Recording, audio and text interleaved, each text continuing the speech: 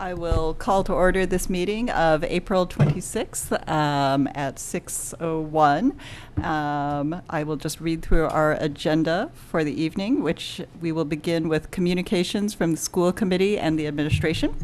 Then we will have the student representatives report, some action items, including consideration of acceptance of a WIFI grants totaling $46,092, consideration of approval of nurse substitute pay adjustment through June 30th, 2022, public comment, and then an update on school operations from Andrew Marin.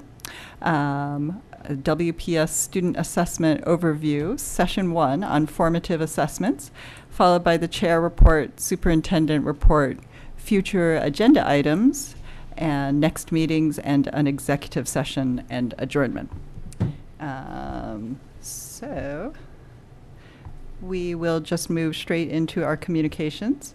So first of all, we had received a report from the MCIEA, which we will add. It's either in your packet already, or we will add it to the shared drive for you.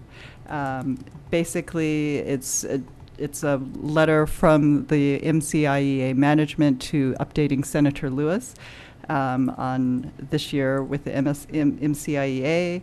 The release of these new school quality measures dashboard, which will be made public which will be released publicly this spring. And there's also some discussion in there about their goals for 2023 and some of their recommendations to Senator Lewis. So please look for that. Select Board had reached out regarding Article 18 on the sports court at the Mystic School.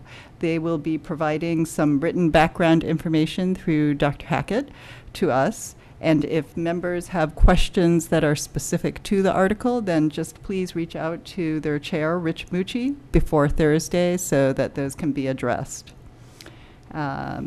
We also have a memo from the Master Plan Implementation Committee. This is set up by the Planning Board and was talked about last night by the Planning Board during their update. It will be an advisory body. And they have added in school committee representation, and they will need a school committee representative by May 9th, which is for a monthly meeting. So I'm just putting the information out to you for a member to please volunteer to help with that. We have kindergarten orientation across the district this Friday, so something exciting to look forward to. And do we have any subcommittee updates? Yes, Mr. Brady. Thank you. So the finance subcommittee met and we had talked a little bit about the endowment. So just a real quick update. I'm reaching out to Cindy Boney, who's the administrative contact for the Winchester High School Alumni Association, and so I'll report back after I'm able to have a conversation with her. I just reached out to her this week, given that the vacation was last week. And just on the kindergarten registration, can we tell people the times at some point? We don't have to do it right now, but just before the end of the meeting, just so we can tell them the different times for each school, because I know it's 9 a.m. at Morocco on Friday, but okay. You have to go back into the application to find your time. That's the only way to find it, so. Okay. In your application to find the time for kindergarten I can orientation. I can pull up the times in a minute, but. Okay. So all right. We can do that or later. We can see if there are any updates from anybody else or from Dr. Hackett. I yield my time. I don't have anything else. I am expecting to receive information on the sports court, and you'll have that probably by tonight. By tonight. Yep. Okay. And as you know, we are posted for a meeting on the 28th, which is Thursday, at 6:30, as an opportunity to get together. There were some conversations around the sports court, as already been alluded to. So just prior to the town meeting. And that's at the high school again. That's at the high school. Same guidance counselor Same area? guidance counselor Okay. conference room. Okay. Mr. Brady, did that give you a moment to find that? Unfortunately, the file is not there again, so we had this about 2 hours ago and we fixed it, and now it's missing again. So we'll get it. Might take a little bit though. Okay. Find it. Okay. Let us see. So next we have our student representatives report. So I'd like to welcome our student representatives from the School Student Council tonight, Elle O'Connor and Charlie Savage. We're so glad to have you again on a rainy day.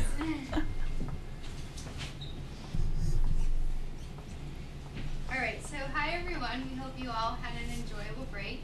And as always, we are very excited to give you guys this report. We want to thank you all for having us here. So to start us off, we have a report on the Student Council shoe drive with the JC Hispaniola Fund, which ended last week. We collected about 200 pairs of shoes, and these shoes will then be delivered to various villages in the Dominican Republic in the next couple of weeks. Sorry. Thank you. Got it? Yes. Thank you. Mike.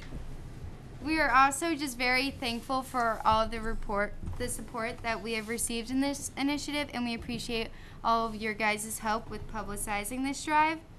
We are also looking for your help to get the word out on another drive led by WHS students.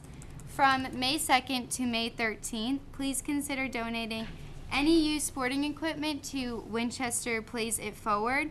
They are looking for cleats of all kinds, basketball or softball, gloves, bats, and helmets, lacrosse helmets and sticks, tennis rackets, golf clubs, and hockey equipment. So kind of everything out there.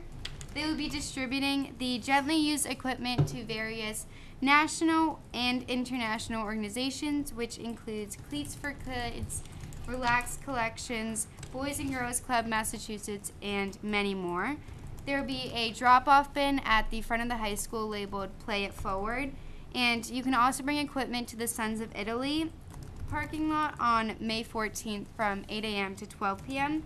And if you have any questions regarding this drive, please feel free to contact winchesterplaysitforward@gmail.com. We also want to mention that the U.S. News and World Report ranked the WHS as the 10th public school in Massachusetts in the top 600 in the country, which includes charters and test schools. So that is a huge achievement, so it's very exciting. And then shifting gears, the class of 2023 is selling May flowers throughout the month of April. Students can purchase a raindrop in flower to deliver a message to another student on Tuesday, May 17th. And this is always a great way for kids to write a fun message to their friends while also still supporting the class of 2023. And on the same thread, you may have noticed a number of tulip beds if you have driven by the high school. Last year, Charlie and I, along with several other WHS students, designed and taught a lesson plan for a number of fourth grade classrooms at all of the 5 elementary schools. And then we were able to plant tulip bulbs at the respective schools with a generous grant from WIFI. This year, we kind of switched things up a bit and had all the elementary school students plant just at the high school. So the colorful work that you can see outside of the high school growing is that of Winchester's very own elementary school students. Next week is also a time to appreciate everything that our teachers do for us. The WHS National Honor Society and the Parent Faculty Association are currently working to organize a surprise for the WHS teachers and staff for Teacher Appreciation Week. This tradition began last year, and they hope to just continue it throughout the coming years. All WHS students are invited to sign up to make a poster decoration for any of the staff members at the WHS, and then these posters will be hung up from May 3rd through the 6th for all to see during Teacher Appreciation Week. This is just an amazing way for our students to show their gratitude for our staff members with the use of a personalized poster. And we want to give a huge shout out to Mrs. Harrison for driving this initiative and for always acknowledging our wonderful staff. And then in the next coming weeks, we also hope to see another student council project play out. The Mental Health Committee has been in the process of designing a safe space and relaxation room for students at the WHS. We received 2 grants to make this possible, one from Social Capital Inc. and the other from the PFA. We plan on ordering all of the furniture by the end of this week and hope to complete the room in the next coming weeks. So if you have any suggestions or questions about the rooms, please feel free to let us know. All right. Picking up on the mental health note, we had the second half of the Spring Mental Health Series presentation. Throughout the month of May, which is Mental Health Awareness Month, the school has partnered up with the Winchester Coalition for a Safer Community to shed more light on issues surrounding mental health. To start off, they held an assembly for all juniors during wind block before April break. This was run by Miss Haynes, and it went over the story of runner Madison Holleran, who struggled with mental health and ultimately took her own life. That's my place. Miss Haynes, along with other teachers, provided information on places where students can find help and how to deal with issues like these. The second part took place today, which featured WHS alumni, college mental health workers, and even a stand-up comedian. And both assemblies went really smoothly and provided lots of helpful information to students who may be struggling with issues like this. Moving forwards, the music department is having their auditions for ensemble classes, and the freshmen's dance is this Friday. I believe there's also a parents gathering before this event in Lucia's. For a little personal shout out, there's a boys and girls tennis fundraiser on May 1st at the Winchester Indoor Lawn and Tennis Center, Building 2. This will be on courts 13 and 14. They'll be raffling off lessons, free stringing, and more. So please come out and support. Moving on, things continue to be busy for juniors, as we will soon be meeting with guidance counselors for, I believe, the 3rd organized event this year, including trying to finalize as many courses as possible and really just going over end of the year happenings. To follow up with this, juniors have a meeting next Wednesday, May the 5th, to plan for next year's Spanish exchange program. This will mark the 10th annual time that WHS has collaborated, or maybe not annual, the 10th time that WHS has collaborated with IES Marquez de Suanes. Sorry for my pronunciation. I take Italian. And they'll be taking approximately 30 students. So now for one of our focus questions for tonight's report, which is students' feelings during, before, and after spring break. Students were definitely very excited for spring break, as we always are, and it came at just a great time. Some students spent their break on vacation, others were relaxing at home, some were attending practices for the spring sports, while others were preparing for their AP tests. 2 of our very own teachers, Miss Bouchane and Miss Keene, ran the Boston Marathon over break, and they were surprised by several WHS students cheering them on along the course. And now that students have returned to school, we are looking forward to the warm weather and the other spring festivities. Some 11th and 12th graders will be taking AP exams, which will begin starting next week. Many 12th graders are also looking forward to these senior activities that they have coming up, which leads us to one of our other focus questions, which is senior events. The first event is the Senior Sunset, which is a class dinner on May 26th. This will be followed by our senior traditions of returning to their old elementary schools dressed in their cap and gowns on May 27th. And this is the first time that this has been able to happen since 2019. So it is very exciting. And then students will have their prom on June 1st. It will be hosted in the same style as was our Dean of Students, Miss Paradise, meaning it will be on the field under the tents and lights with many food trucks. Students will then have their graduation on June 3rd, and we are hoping for great weather so students can parade through town and then celebrate at Knowlton Stadium at McCall Middle School. There will also be yearbook signings, class gifts, and a special countdown for our seniors designed by Mr. Mahoney. Senior parents have purchased banners for their students, which will be delivered to the graduating class starting this week. And this Sunday, there will be a surprise delivered to each of our seniors from the Coalition for a Safer Community and the WHS PFA. because this Sunday marks May 1st, which is otherwise known as Decision Day. So this surprise is to celebrate all of our seniors' decisions in their future endeavors, which may include enrolling in the military, work, college, or anything else. And these events are always just such an awesome tribute to our seniors and an exciting way to celebrate all of their accomplishments. All right, and for a quick update on masking, everything once again appears to be going well.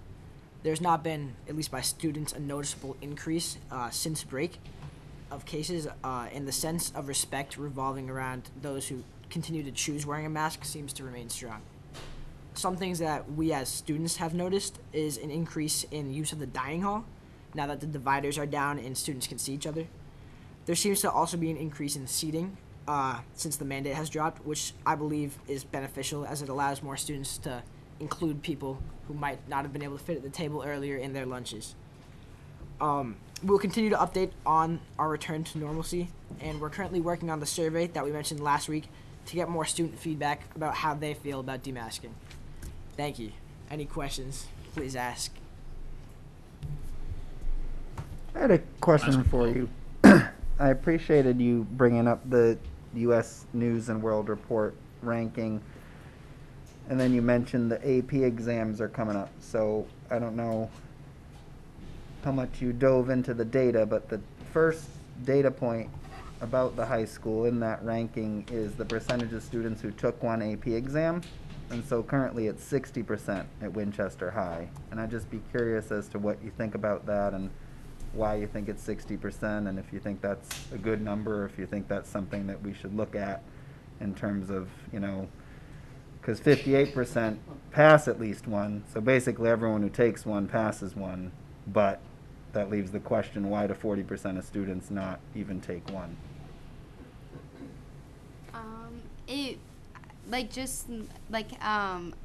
I think like some students don't take an AP class, but then also I know that some colleges don't accept AP credit, so if you take it senior year, students may be less inclined to take the test if they know that their school that they will be attending won't accept that credit. That's just kind of my guess on that.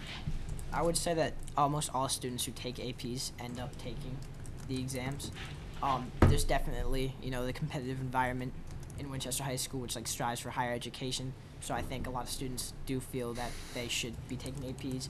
And then again, you have issues with class sizing, especially with COVID. So this year it might have dropped a little bit. But I think overall students are motivated to take APs, and when they're in that class, they're motivated to succeed.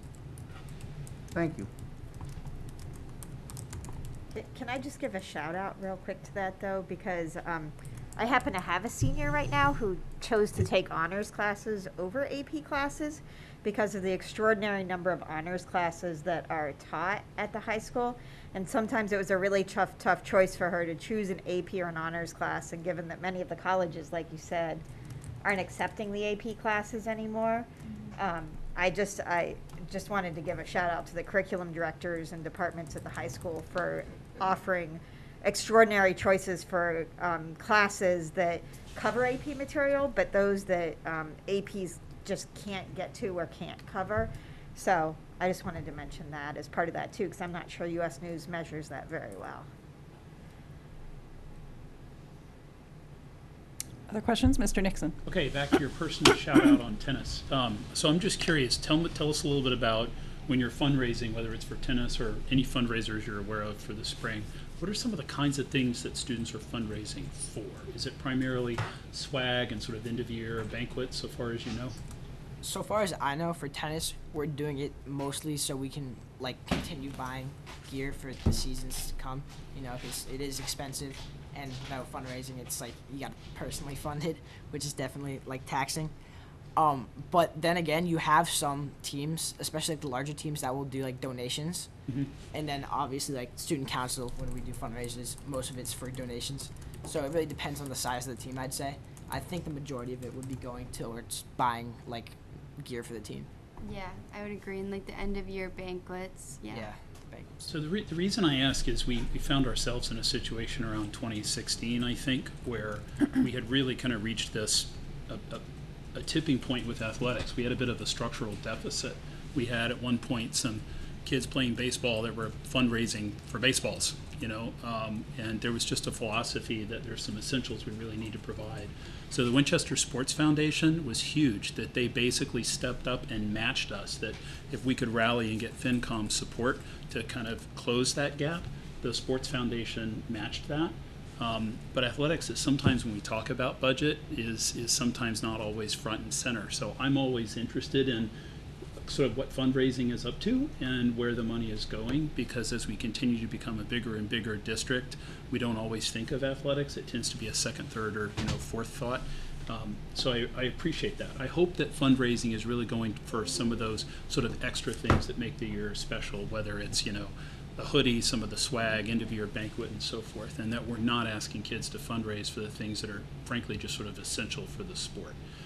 So thank you for sharing that with us. Thank Good luck with the fundraiser. Thank you. Mr. Hopcroft. Yeah, I guess I'll chime in. First, thank you. I always appreciate your reports, coming here and helping us have sort of eyes on the ground view of what's going on, which is very helpful.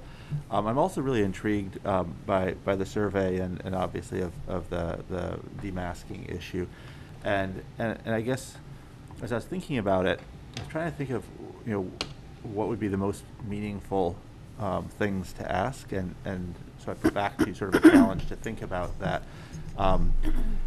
Certainly on the surface, do people want to wear masks or not want to wear masks is one level of inquiry you could get into. But given that I think most people probably don't want to wear masks, and there are some people who may have more of a need to wear masks, there may be some questions you might consider in your survey around what we can do to help those who need to wear them be more comfortable, or other things. So just I don't want to design a survey or anything, but just thinking about what your end result will be, because 80% of the students don't want to wear masks is one output, but 80% of the students think this is a good strategy for helping make the other 20% feel more comfortable, might be a deeper layer of stuff. So I just put it out there to think about.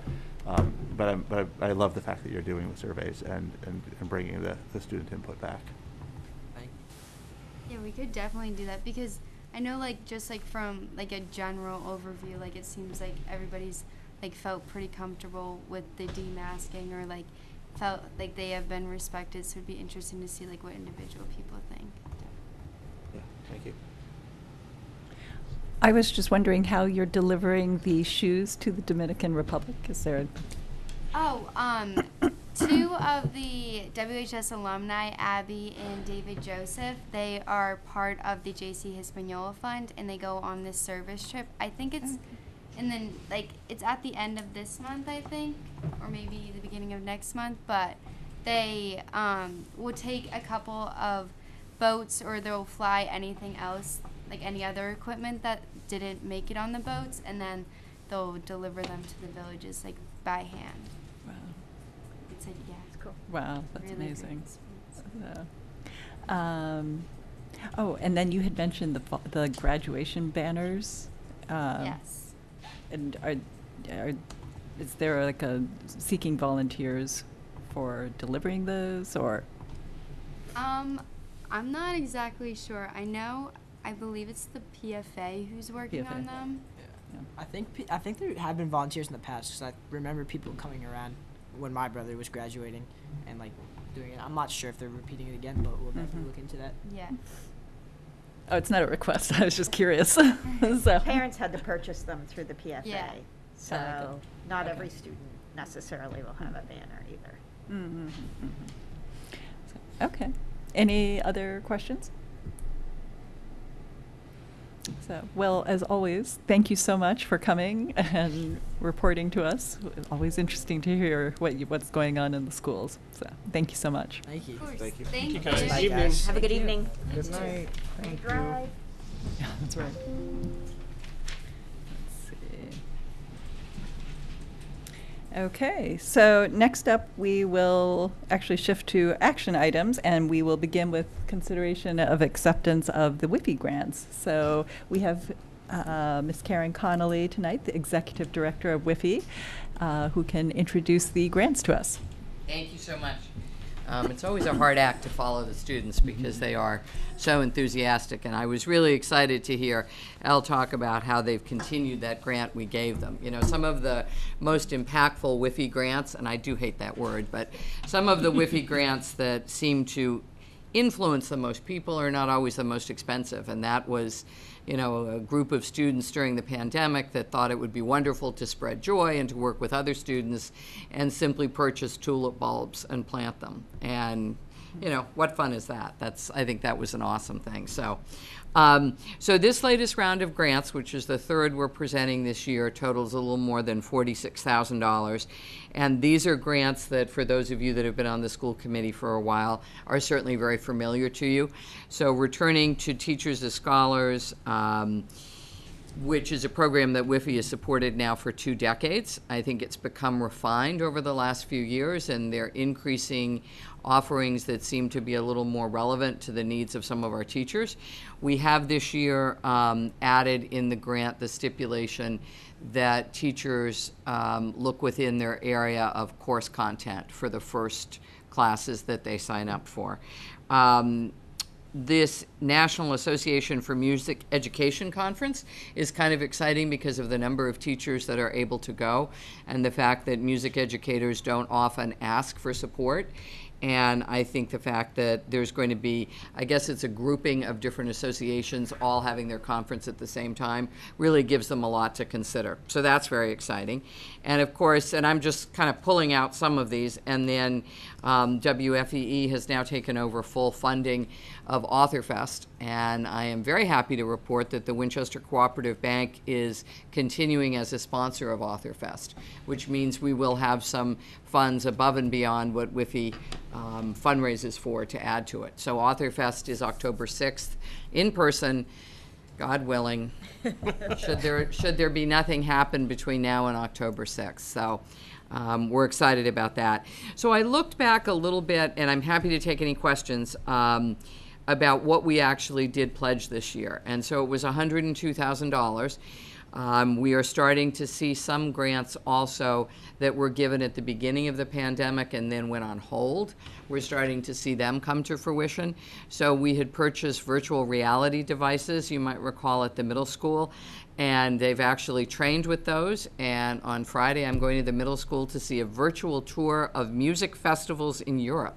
So how cool is that? Cool. And today I was at Morocco Elementary School, where Julie McElhaney Gorman and 2 of the other educators we sent to the Joe Bowler workshop were working with the kids on mindset mathematics. Always so impressive to see the students. They were, as ever, far smarter than I am and far more able to puzzle out what was being discussed. Another one that was a big grant that's been a while in coming is at the high school, the 3D printer that we supported, which Craig McKenzie is physically building. Mm. I guess I, in my mind, thought it came in a box and you plugged it in, and it does not. It comes in many, many little boxes, and Craig has had the assistance of several students, and they are in the process of finishing it up. But it appears to work, so that's kind of exciting.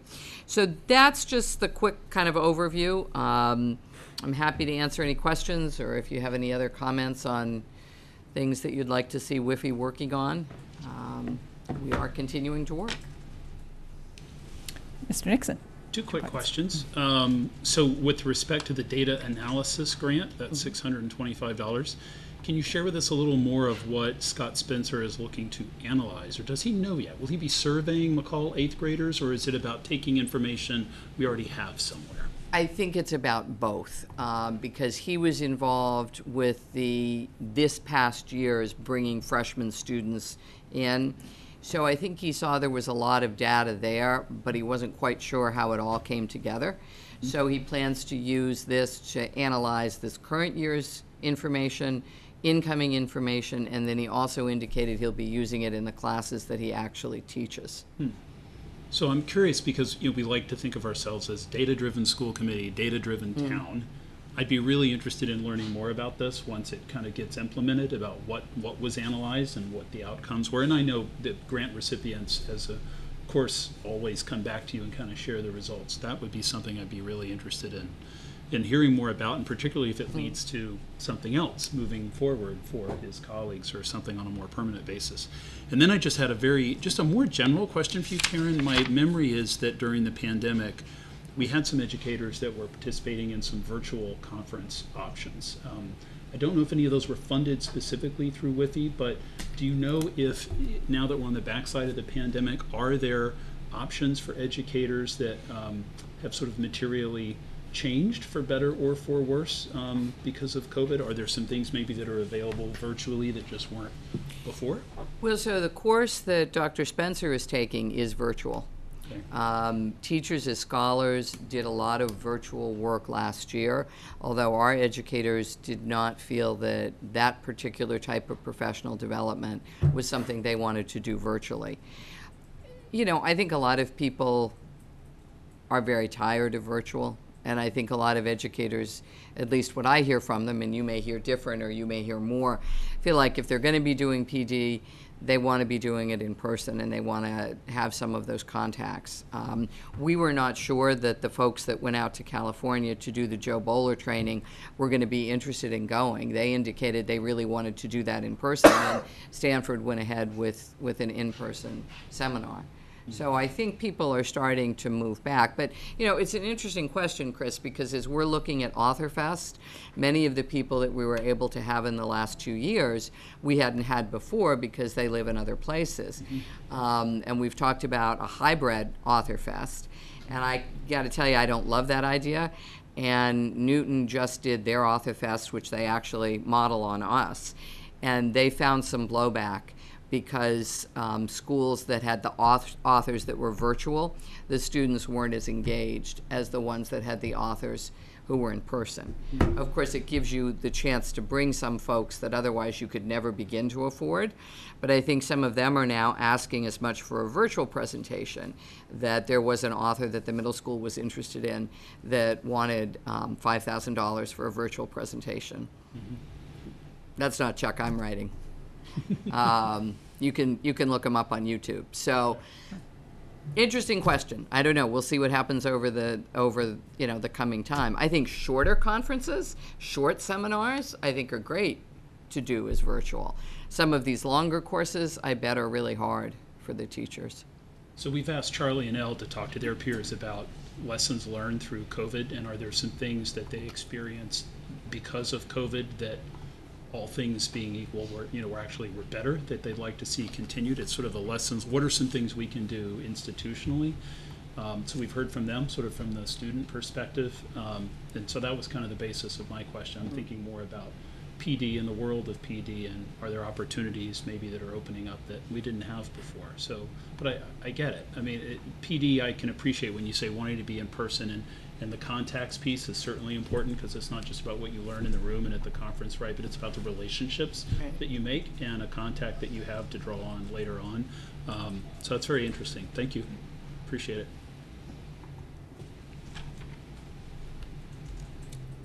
I just want to say thank you, as always, for being thoughtful both in your board's approach to the grants that you're able to fund for us, and your collaboration with the school district, that we're all working towards sort of the same goals, and creating experiences both for the teachers and the kids through the WIFI projects. And like, I thought the same thing when Elle came in, and I thought, well, I know one of the things missions WIFI has is that often you like to seed projects and then you like to see them continue on beyond your initial funding. And I think that's true of the small things as well as the bigger projects as well. So, and thank you for bringing AuthorFest back. I know that has always been a favorite of my kids, and it's there's just such an incredible experience, like you said, of getting to meet the person face to face and have a conversation with a real live author in the room, and then to be able to see yourself as a real live author too. So I'm excited about that, and I do hope that we can afford some of those people who we had virtually, that I can convince them to come and not charge me too much. I have to echo that AuthorFest is such a special event, and I've loved it over the years. Excuse me. Just seeing how the kids interact with the authors, as you were saying, seeing themselves as authors, just being able to talk with them and find out some of their motivations, like when they were kids. Oh well, this is how they developed. So I think that's very inspirational to kids. So Well, thank you. Chris asked about how things changed during the pandemic. One of the things that, since we had to bring the authors virtually, I worked much more closely with the librarians on scheduling issues, but also on who they loved. And I think that that was a very good lesson and has brought WIFI back a little bit closer to the educators with who we book. So instead of just booking folks that we've gotten to know and we see, I'm hearing more from librarians and from educators what they can provide that's really within the realm of, it's not just that it's cool to see an author, but for instance, we had a second grade author who tailored her whole presentation to the subject of revision, which they were just coming into. And it was really cool to see everything that she said just hit. And the teachers were so excited about that. And I think, you know, teachers have a lot they have to get done, and giving up even just an hour can be difficult for them. They're far more interested and don't see it as giving up the time, but see it as supporting the time if those folks are really kind of falling in line. You know, so it's, yeah, you know, if they just wanted to pay me to do Author Fest, I'd do that. Not that there aren't other things. And on that one subject, we do have the Town Day Road Race coming up. I was just about to comment that as I believe the only committee member to run the fall race, though correct me if I'm wrong, I would certainly encourage folks to run in your race. Unfortunately, I think I have a prior commitment, but I'm willing to say I will sponsor any member or superintendent that will run in the race. So I'm putting that out there, and we'll Just see. putting out there, walking is optional. I was just going to say, putting I out was- there, Walking, you can walking also- isn't optional for me. So. Walking is definitely a possibility. That's Absolutely. what we say, walk or run. But I'll if donate a child to it. if I'm there, if I'm available, I will certainly run it again. Excellent.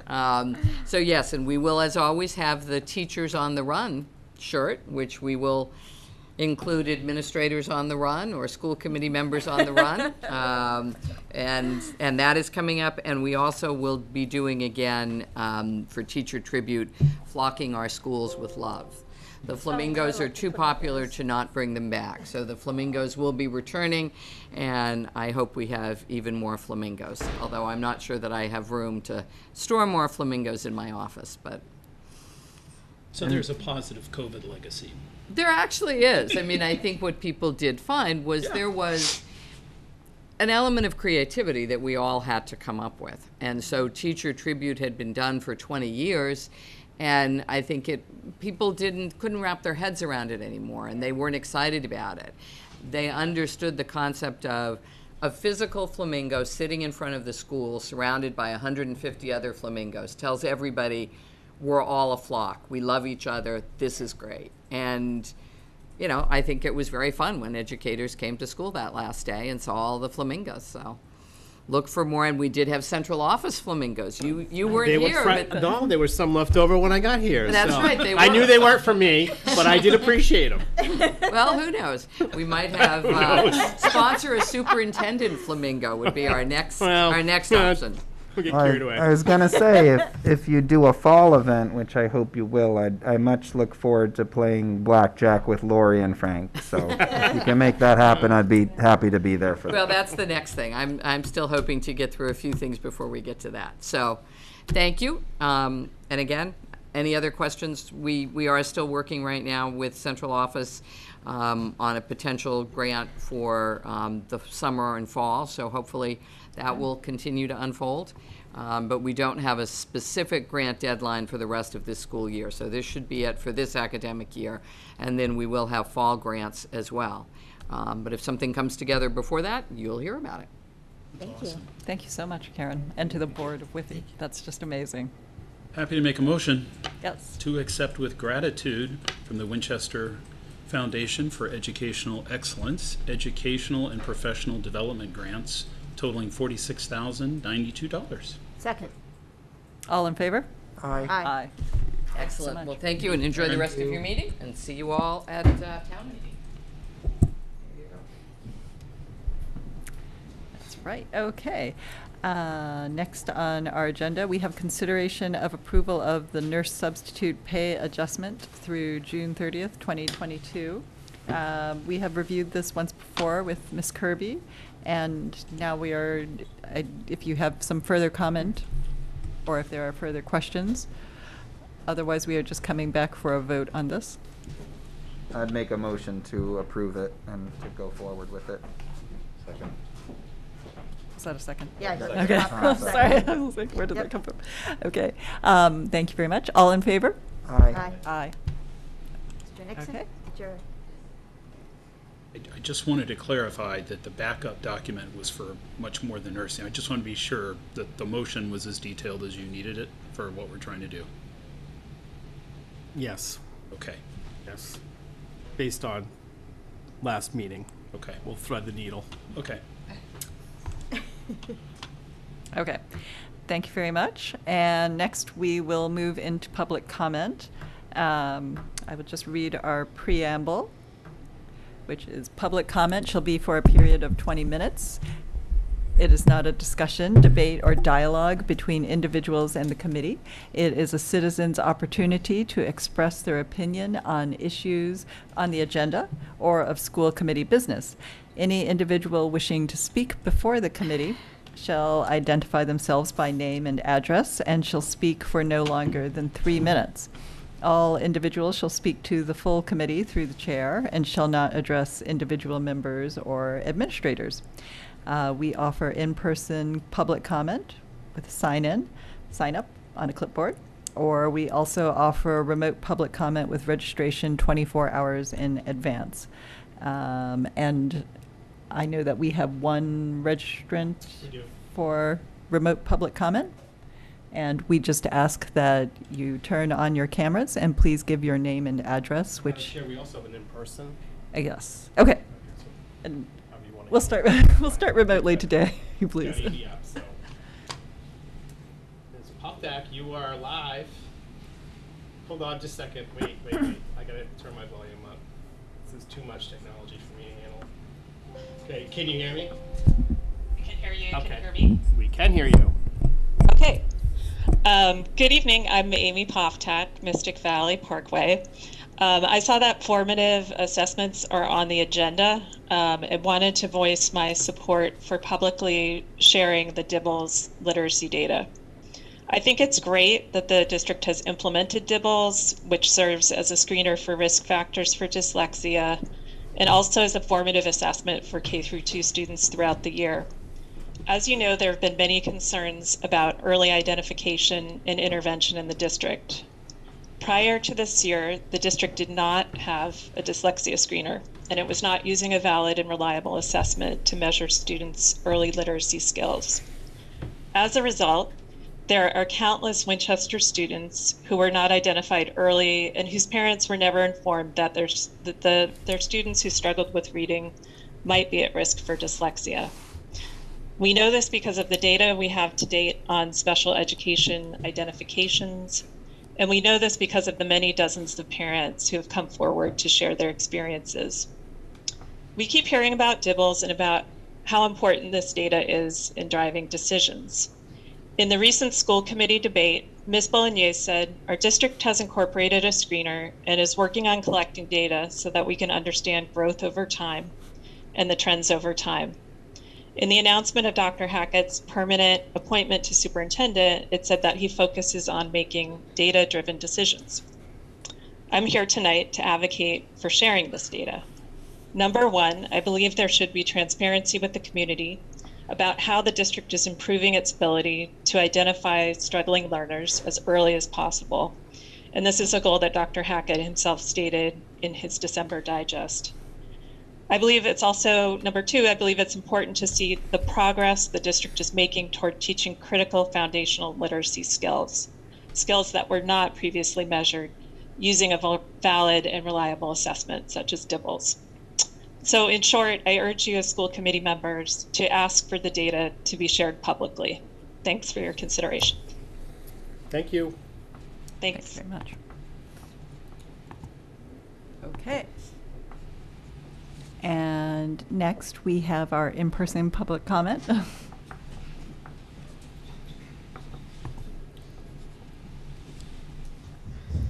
Thanks for joining us this evening.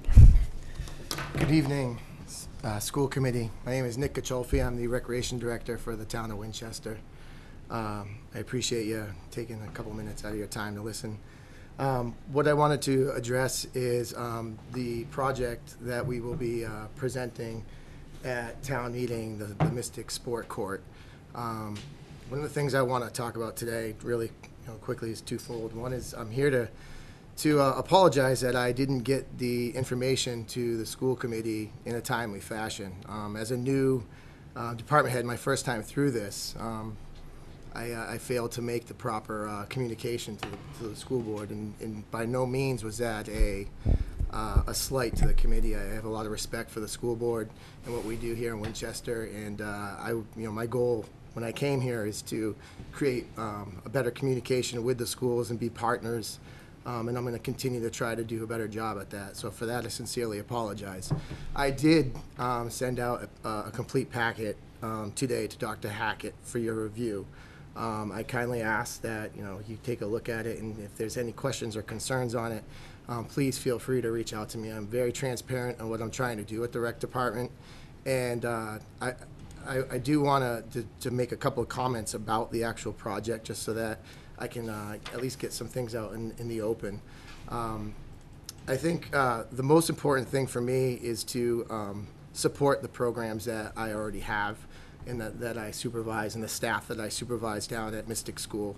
The pandemic was an unbelievable detriment to the recreation department. Being an enterprise account, I quickly learned in Winchester that the amount of pressure on the rec department to raise revenue is very high.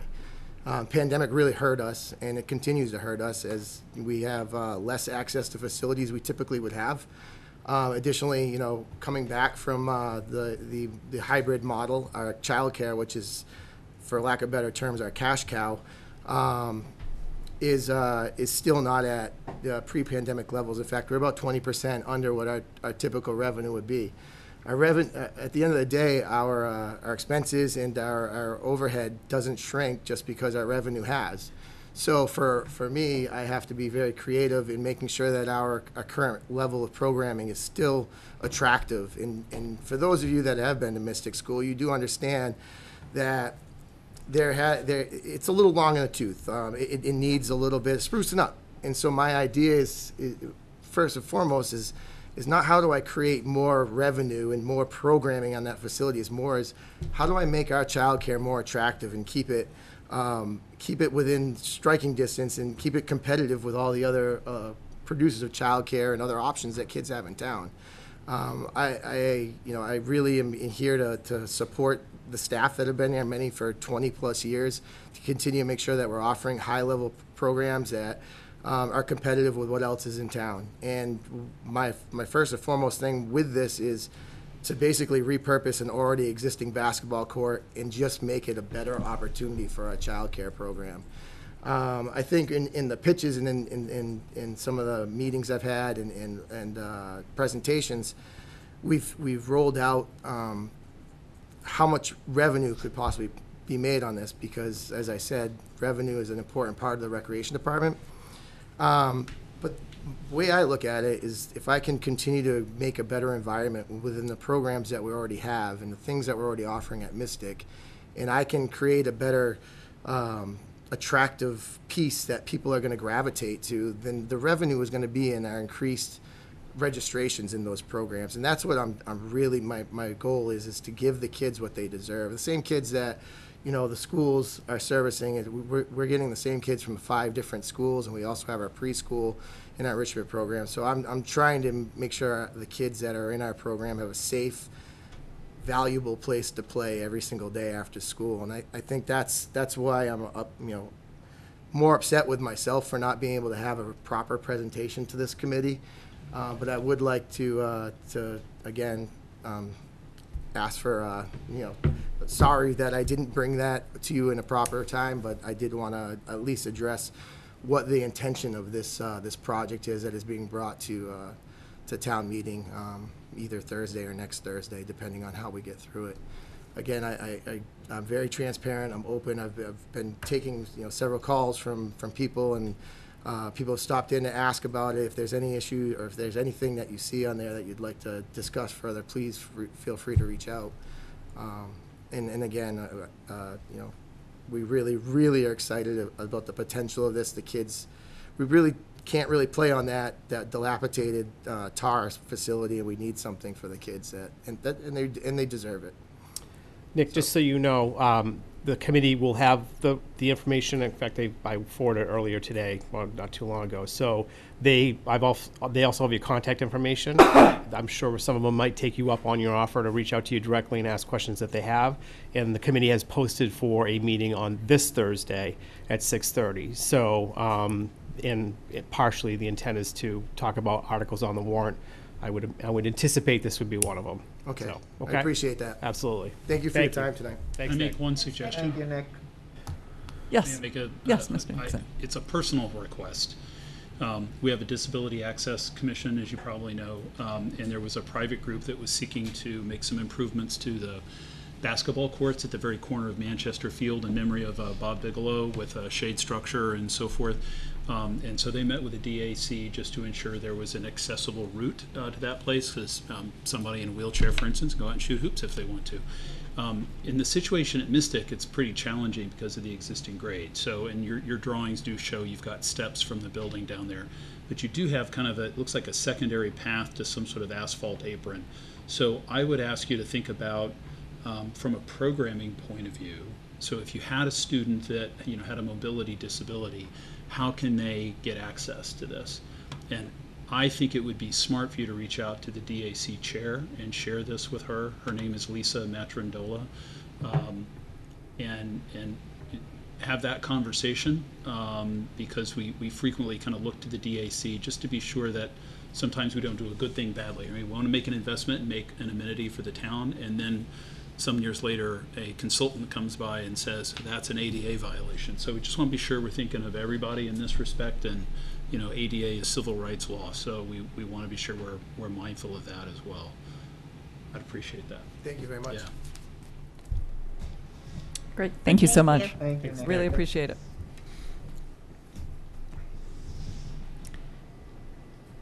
Okay, with that, I will close public comment, and we will move on to the first order of business, which is update on school operations from our senior.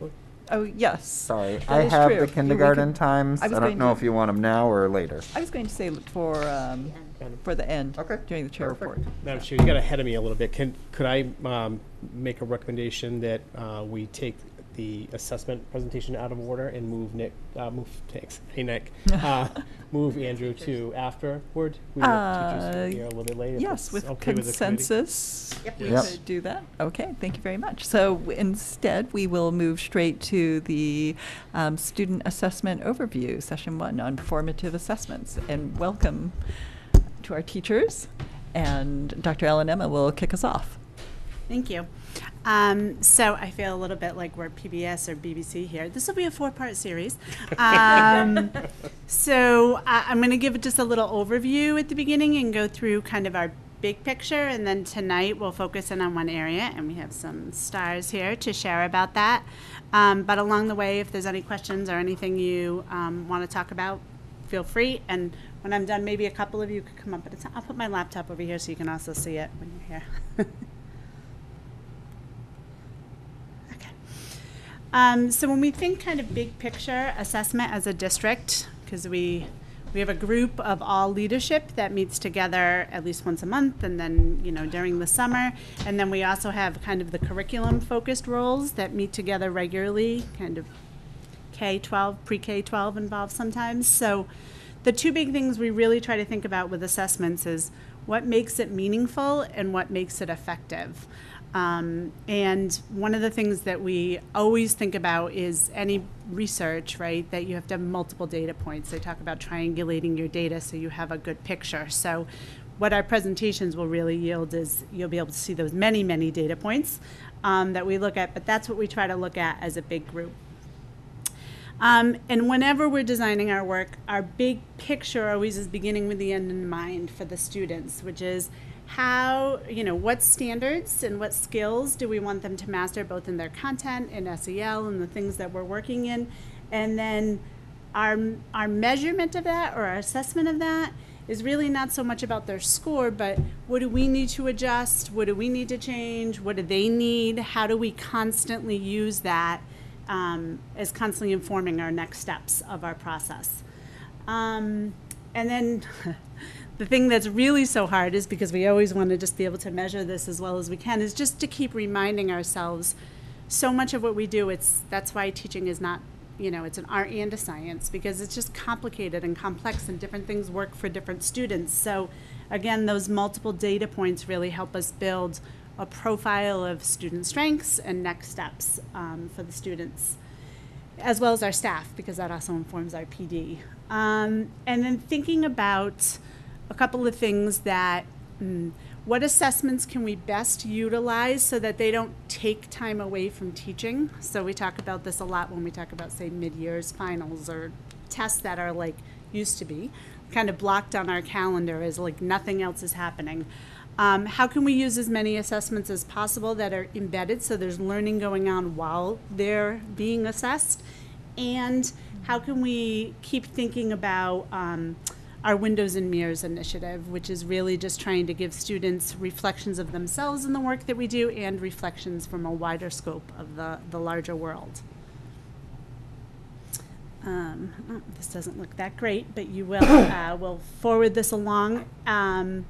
When we are thinking about how we build any piece of our curriculum, whether it's thinking about the standards, the activities that we do with them, the practice, or clearly the assessments, we're always keeping in mind, that big picture rather than just like, what do they need the next year? Because really, this generation will live long lives. And so what do their 60, 70, 80 years look like beyond us? What are we really preparing them for? And so we always try to look out to say, what is it that employers are looking for, not just the getting ready for college? Like, what happens after that, or for students who aren't taking that path? And it's interesting every time we look at this, every couple of years, it's interesting more and more how these skills are moving towards collaborative problem solving, much higher on, coming up in a slide, the next or the one after. Let me go to that just while we're talking about it. Sorry, the clicker is not. Have you been clicking? I think I'm clicking. Could you go one more, Andrew, please? That happened to me once, and everybody made fun of me publicly, so. That is the best. That was awesome. You were like so in tune. I thought I Can I was just clicking. say, he is the operations manager. I'm disappointed that they made fun of you, Frank. It's the magic that happens. I'm going to laugh about that all night. If I just bust out in the middle, that's what it's about. So really thinking about this Bloom's taxonomy, that we want our assessments as much as possible to be really getting to that upper part of Bloom's taxonomy, where we're really asking them to analyze, to evaluate, to create. Because when we flip back, Andrew, I won't even pretend to click anymore, to the slide we were on, these are the skills that really the employers are asking for. And you know what? I don't normally read slides, but I will just read a couple because I can see that this one is hard to see up here.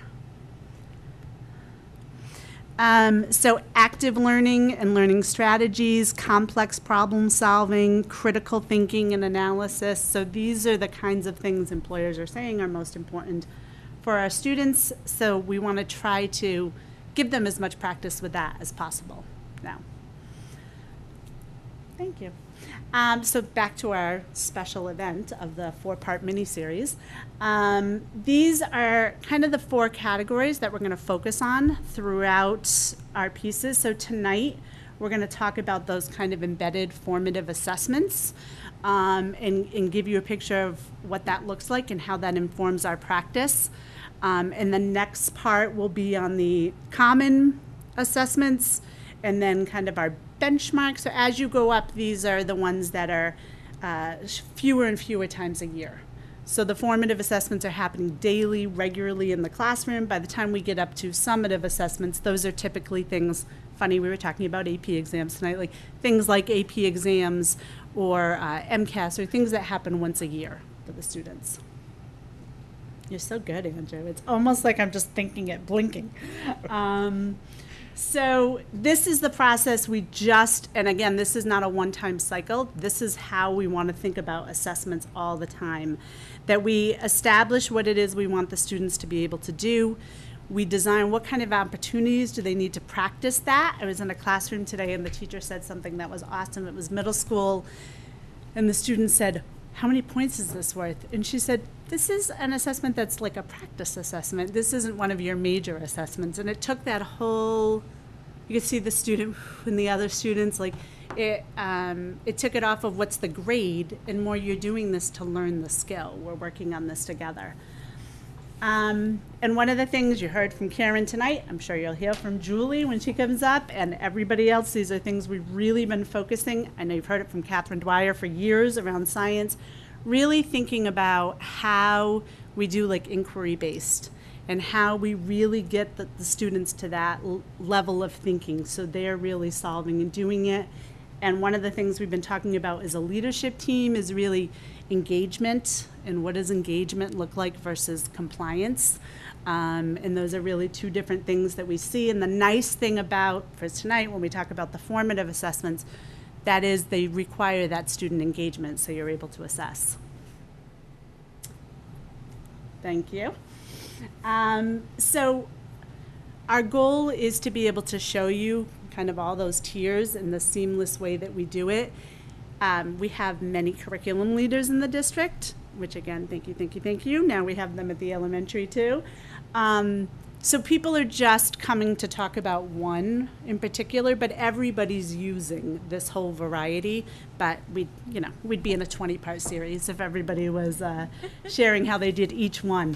And so please, if there are questions or you're wondering about, Sandy, do you also do in this area this? Like, feel free to ask them, or if you have follow-up, if I don't know the answer, I'll filter to the right person.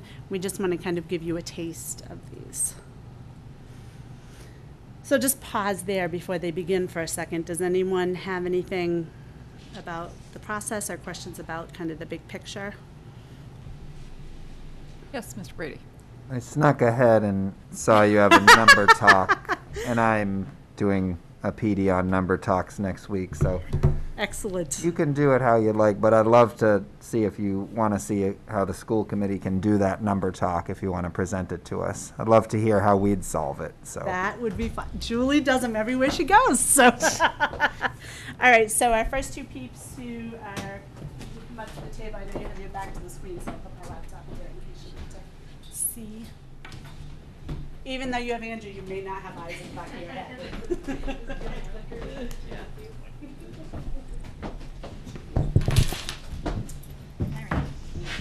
So, what do formative assessments look like? These are a couple examples. So I worked with our elementary instructional coach, and I grabbed some pictures. I'm sorry to interrupt you for just a second. This is the fabulous Win Pledge. I should have said, please introduce yourselves. And this is, again, thank you, thank you, thank you, our new position that is the coordinator of digital learning and innovation. Is that the proper title that we ended with? I think so. Okay. Yes, it sounds so fancy. Very fancy. So Lynn worked with Betty, who wasn't able to be here tonight, who's our elementary instructional coach, Betty Beauchamp. So, sorry. No problem. Sorry. So, the picture on the left, for example, just whiteboards. There may be a bunch of students in the classroom holding up a whiteboard, giving an answer. That is one way where teachers will inform themselves, their own instruction. So they look across, they see, if there's a group of students or a certain student who is continuously correct, incorrect, or if it's the entire class and the teacher is seeing an overwhelming amount of answers that she didn't expect, that's when a teacher may have to just stop the lesson right then and there, go back, redirect it, in a different way, because clearly the first time it didn't work, so it would be a differentiated method to inform instruction all over again. And then just on the right, that's just an example. That's a Padlet. In real time, students can be typing in an answer to something, which can invoke discussion and lead the lesson to go into a certain direction according to what they see. Just blink. Andrew knows what that means. I did. I tried to blink. Here's just an example of some group work. Teachers can walk around. They can just be listening to conversations, and they're assessing, and that might direct their instruction to go in a certain way from what they're hearing students talk about. They may just stop in, ask students some questions to make sure that they're where they want to be academically. Which leads to one of the most important parts of formative assessment, and that's reflection. So it's really a huge part of teaching is reflecting upon what they're seeing in the classrooms, and you know, that's how teachers are learning styles of students. Different students learn in different ways and need different methods, and that's just one of the ways that teachers gather that, you know, informal data. You know, they ask questions, you know, how can we make this lesson better, and who may need it again. Thank you. And we broke this up a little bit. I'm not going to click on all of these links, but just to give you a couple examples of elementary formative assessments. It could be a check-ins simply as thumbs up, thumbs down. A Kahoot is a game. That's what this picture is. So sometimes students can be playing a game on their Chromebooks, and on the teacher's dashboard, he can quickly see green, this is what students are doing correctly, and that's how they're answering correctly. Red, maybe wrong. It's giving the teacher all that information on his dashboard, just to kind of look, assess, and start making plans for which direction they want to go into. It could be a simple exit slip, like a Post-it note. As they're leaving the classroom, they can stick Post-it notes on the wall for teachers to look at. As we know, teachers can't be looking at all students at the same time. It could be a recording. So while she's working with certain students, other students could record something, you know, not necessarily to be graded, but for the teacher to look at later on, to go back and make some decisions. And again, like I said, just listening to conversations during work times, having students do some self-assessments. Teachers can take notes mentally, checklists, things like that. And as I said, I'm not going to go through these all because we have other presenters who will be showing and going into a little bit more detail as we go on. But this is in your, how Seamus was able to get to the exciting number talks. It's in your folders now, so you can click on as many of the links as you'd like. Are we going to hold questions to the end, or do we want to? Would you like to just ask questions as you have them, or do you want them to pause between people?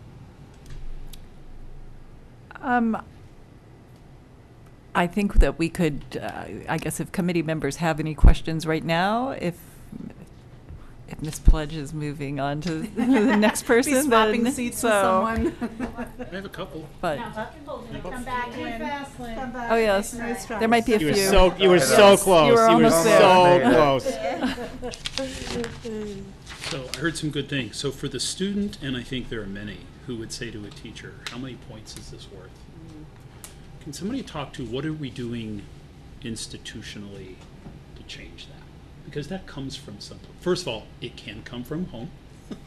So I've heard. Yep. But we're all in this together. But I do think sometimes it comes from within the school building too.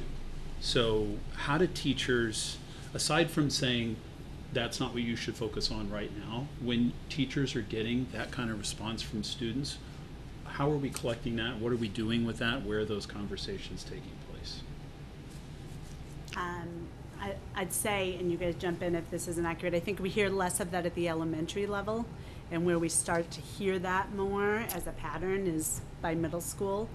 I think 100% it's a problem, because learning for the sake of learning gets lost in that extrinsic motivator. And it's also what our students report is causing them a lot of stress, right, when we look at our student wellness data at the middle and high school. So, for instance, we can talk about this more tonight or another night if you'd like, but I would say one of our big projects to kind of combat some of that is the grading for equity.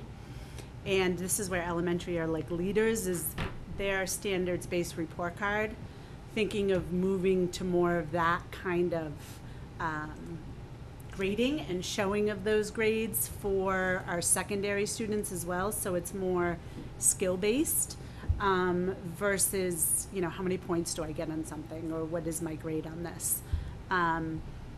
One of our hopes is to work more and hear more from colleges, because part of what drives that is certainly what we affectionately and not so affectionately call like the road to Ivy mentality in the district, about everybody's goal should be trying to get into an Ivy, which perpetuates that thinking around what is my grade, what am I, because it's so competitive.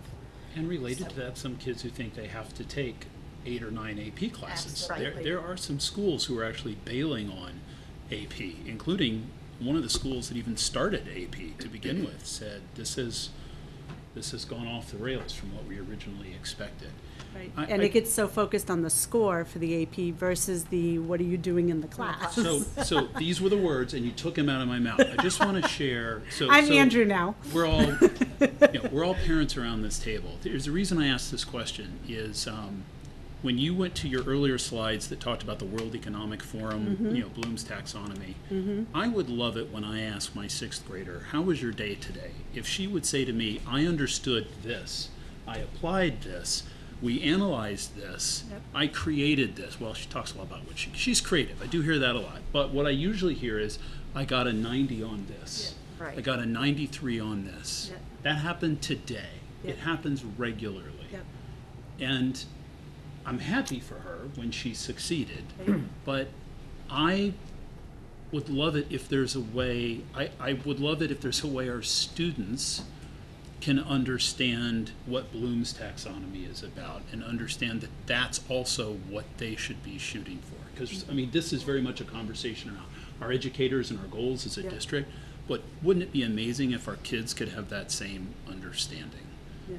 And some of them I think do, and I think by the time you get to high school, I know many of them do, but I'm not sure they all do, and certainly the pressure builds, and we know that from Youth Risk Behavior Survey and everything else.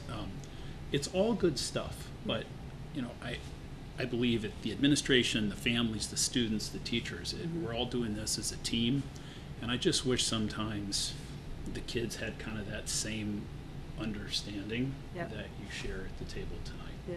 And we still have a lot of work to do for us as the educators too, because certainly it's hard to break out of that mindset when students have goals that they want to get to, but it's even harder to break out of it when staff are still in that mindset, right? So it's just so interesting, like SATs are still super important to us, and if you look at like all the schools in California don't look at SAT scores anymore, right? So it makes us start to think about what are our goals, what are our priorities.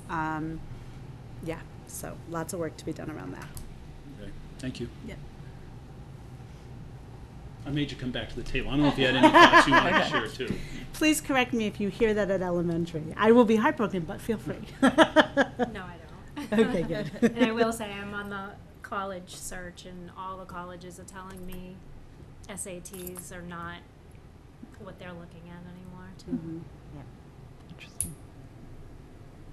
Yeah, I'd say what you were saying earlier, Jen, about elementary has that sort of, I don't want to say a luxury that we don't talk about that, but we have different communities set up in our classroom, I think, and I think the elementary community tends to offer more one-to-one or conversational feedback as opposed to, here's the test that you just took, and there's the number grade or letter grade that goes with it. So Right. And it's the nature of our ratios, right? At elementary, it's 1 to 20. At the secondary, it's 1 to, and it all makes sense why that happens, because you need more content-specific expertise as you grow up, but it does tend to silo, and then you do get the bigger caseloads, and you miss the opportunities for all those conversations.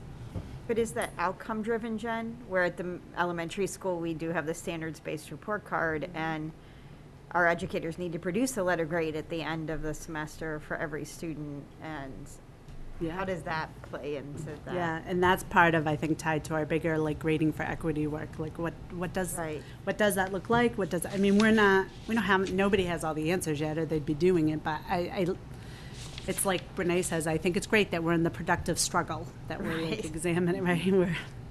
This will be messy for a little while. Yeah. Thank you. All right. I might suggest that maybe we hold our questions and continue through the whole presentation, and then we'll come back to questions. Great. I like that suggestion. As part of the transition, though, I feel like I need to share that some of you know I went to Atlanta last week for a couple days, and I made the mistake of just getting my hair cut real quick in a little strip mall, and I heard an awful lot of things about the World Economic Forum and all the different ways that the billionaires are taking the world over, and there's something about chickens, and I left with a lot more concern about different ways that I might die, actually. So I helped with Good that to data know. today, yeah, too. yeah, well, you know, so- there's another side to it apparently that I was not aware of, but it was a stressful haircut. It's not I always don't safe. have a lot of hair. Not so always safe to get your hair cut. It should not have taken them that long. So That's a very important data point. yes, Yeah. thank you. All right, that's my contribution. So I think you'll, hi, I'm Katie Malone. I'm the elementary literacy coordinator. I think you'll hear a lot of similarities amongst all of the things that we'll be seeing tonight, since we're all talking about the same topic. I'll be echoing some of the things that Lynn has shared that she and Betty had put together. So in elementary literacy, when we're talking about formative assessments, of course, we're looking at all of the strands from the ELA standards, which include reading, writing, speaking and listening, and language. And during the elementary school day, there are many opportunities for students to apply their knowledge and to practice their skills in all of those areas.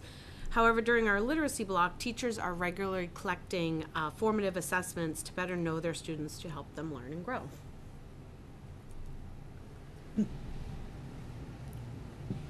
Oh, sorry, my slides are a little slower than yours. I'll go this way. One opportunity that we have in the elementary literacy classroom is to take some formative assessment during our active engagement portion of the mini lesson.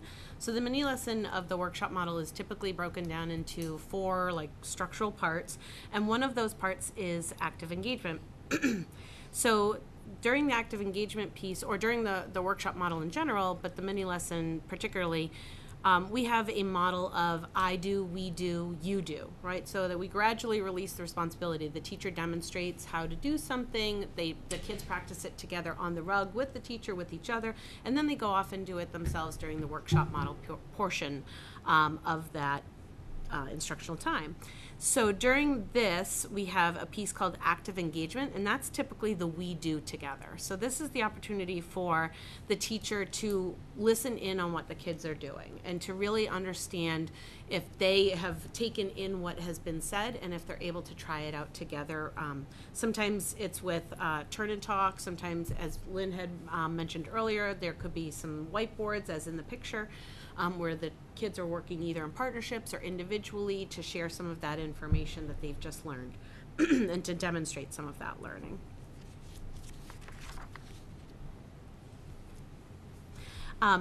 Another way that we are collecting some formative assessment during this time is during observation. And so often teachers are using observation to gather qualitative or quantitative data about students as readers, as writers, speakers, listeners, and users of language. So one example could be during our book clubs. This is a pretty natural and genuine way for our students to demonstrate their comprehension. And over a span of several sessions, a teacher can listen in to student discussion, and that teacher will also record notes about how each student is participating. So what you see here is an example of one of the rubrics that we have. And a teacher can sit by the group and collect information either on it. You could have a sheet that is just for one particular student, and the teacher can jot down notes about things that that student is working on or what that student demonstrated during that time. Or the teacher can use this for the whole group and jot down the child's initials and record some of the information about what they're doing. Teachers may also observe students to better understand their reading or writing behaviors, their participation strategies, or how frequently they participate, and also to get a stronger sense of student choices. For example, what books are they drawn to? How are they selecting writing topics? What are some areas of improvement for speaking and listening? And all of these pieces help to create a more detailed picture of who that student is as a literacy learner. So observations can be planned, or they may happen spontaneously. They may be daily, weekly, or at any interval that may be needed. And as you can imagine, this works together with a lot of our SEL pieces as well. And really it gives us an opportunity, just harkening back to that list of the skills for 2025, thinking about some of those leadership pieces and those social skills pieces. Observation can give us some information on that as well, particularly during the literacy block is where I'm imagining it, but that happens all day long when our kids are working collaboratively.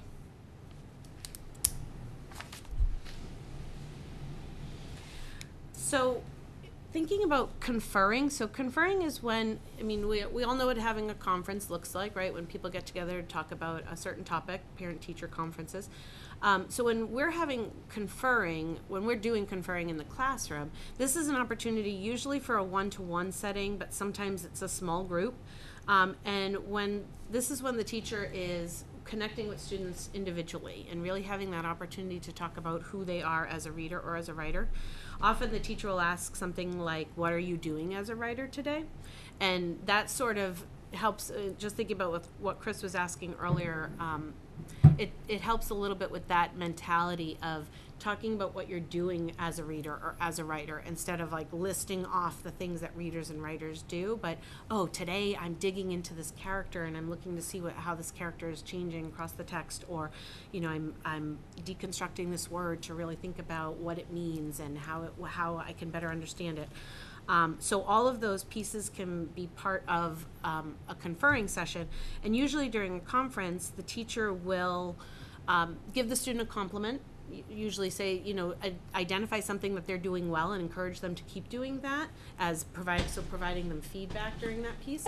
And then the teacher will identify something that they could work on, and it's individual typically.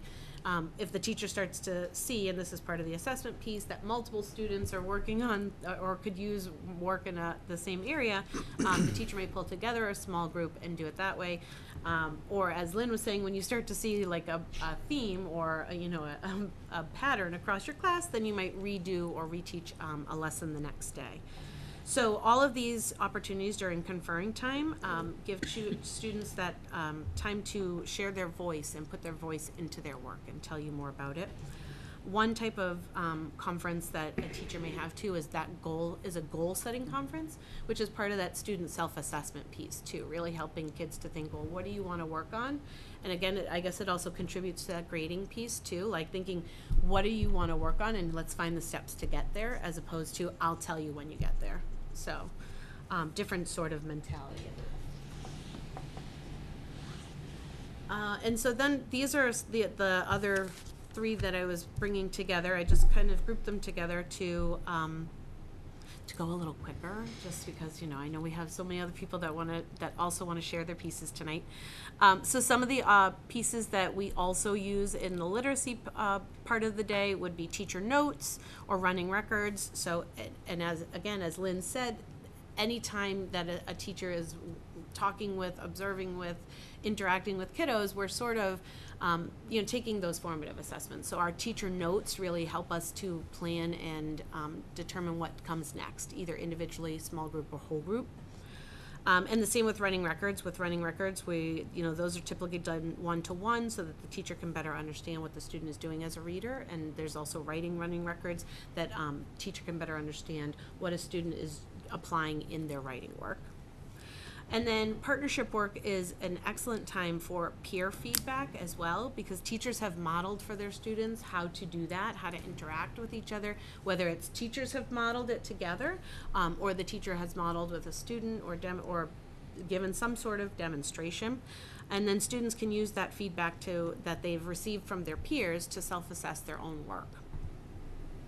And often listening to the feedback that students are offering to each other helps the teacher to better understand what that student understands, right? Because when you can teach somebody else, so when a student can talk to their peers about it, that's a transfer of skills. That shows us that they have an understanding of what's happening.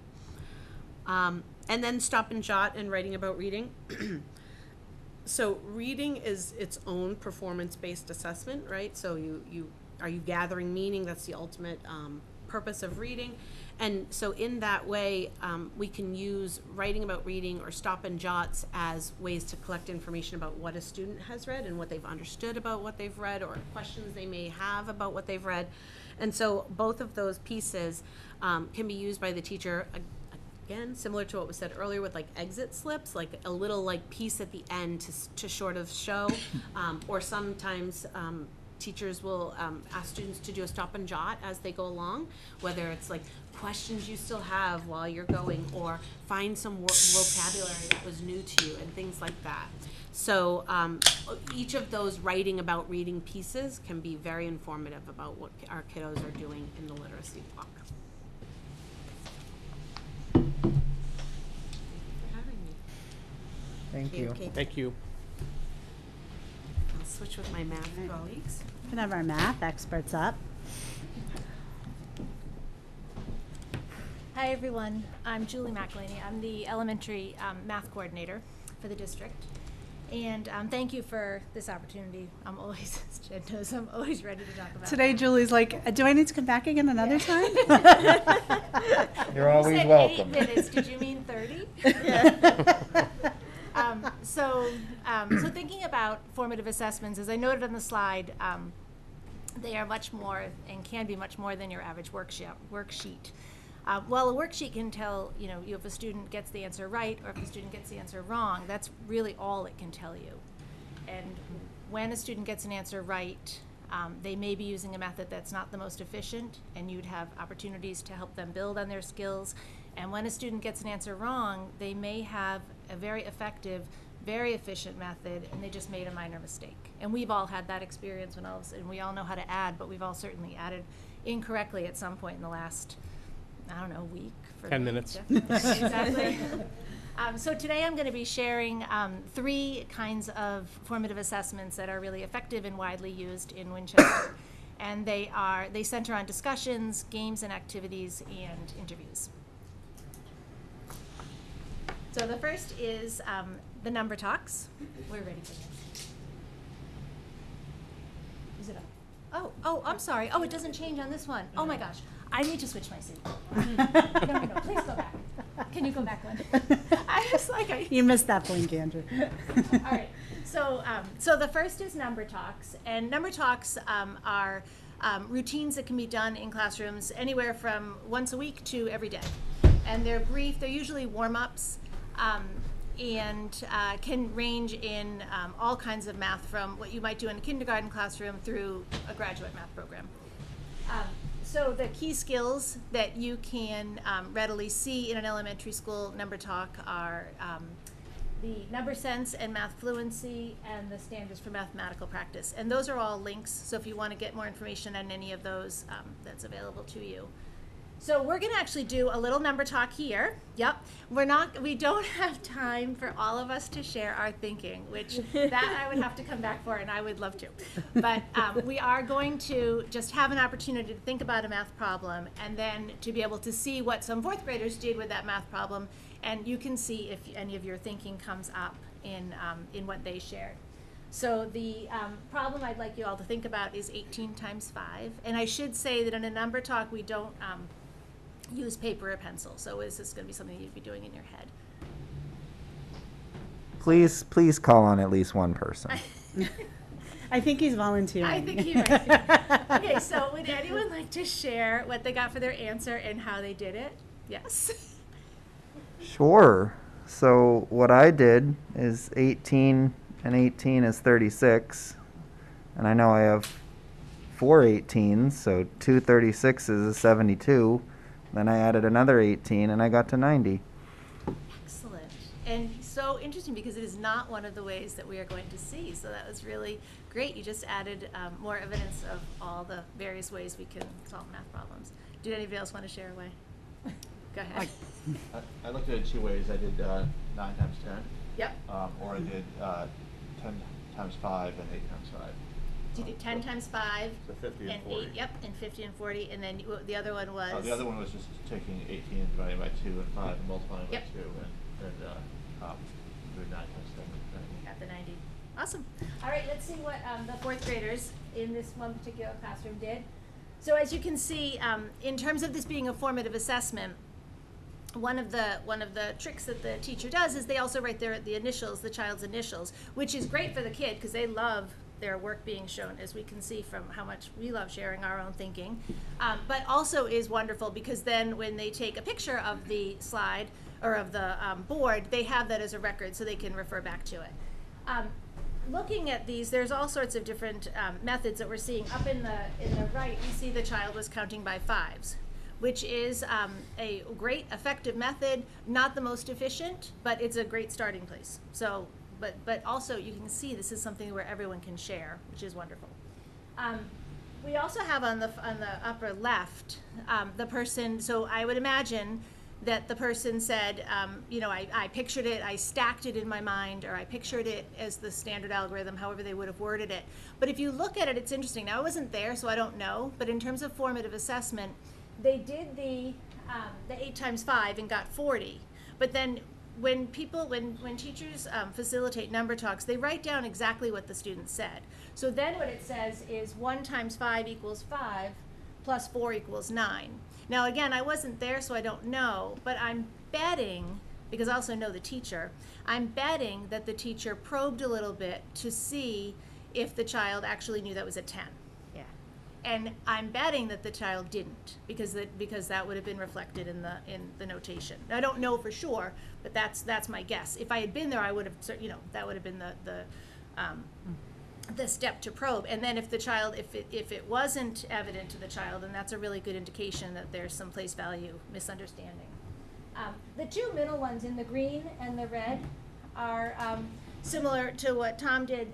One is a visual model, so they actually pictured the area model in their mind. They broke apart the 8 into, or the 18 into the 8 and the 10, and multiplied and then added. This person over here probably said something like, I didn't know what 18 times 5 is, but I know 20 times 5 is 100. That's 2 extra 5, so I can just take those away. Yeah. And then over here we have a method that was mentioned. I can, oh no, this was different, I think. Yeah, no, this is different from what you had said, actually. 18 times 10, I don't know 18 times 5, but I know 18 times 10 is 180. I can divide that in half and get 90. So you can see, from a teacher's perspective, this is a really good glimpse of what's happening in the kids' thinking, and much more so than if you had just written 18 times 5 on a piece of paper and had them just write down 90. Yep. What teachers will do often is they will conduct a number talk, you know, every day for a few days, even if they don't normally do it, if they want to get a quick glimpse and put up problems that are similar and call in other students, and they're going to end up having all this record. The other thing that's really great about this kind of discussion is not only is it a formative assessment, but it's also a chance for all of the students to be hearing each other's thinking. So the person who was counting by 5s, you know, for them to hear, and you know, I don't know if they always count by 5s or if that was their fourth way of solving it. I'm not sure. Again, I wasn't there, but if there was, if more strategies needed to be explored by any student in the room, this is a chance for them to hear it from their peers. So the next kind of formative assessment I wanted to show you comes in the form of a game or activity. So this particular one was done in a first grade classroom. Cuisinart rods, I don't know if you're familiar with those. They've had a resurgence in Winchester. We just bought a whole bunch of them, and they have been around for a long time, for about 75 years actually, and they sort of lost popularity or lost some popularity and have regained it. And they are a very handy tool from you know, preschool through middle school. So this was a first grade classroom. The Cuisenaire rods, as you can see from the picture, there's 10 of them. The orange one is worth 10, and they're all based in centimeters. So it's 10 centimeters, and then the white one is worth 1. And so between there, you see the 2 and the 3 and the 4. So the kids get really adept at knowing what they're all worth, and so they're able to use them in a variety of ways. So we're going to actually get to watch a little video. The task was to make a picture with Cuisenaire rods, and I gave 2 constraints. The first one was that it needed to be something to do with food, and the second constraint was that the total of the rods needed to be between 15 and 70. So if you would click on, we'll watch Molly.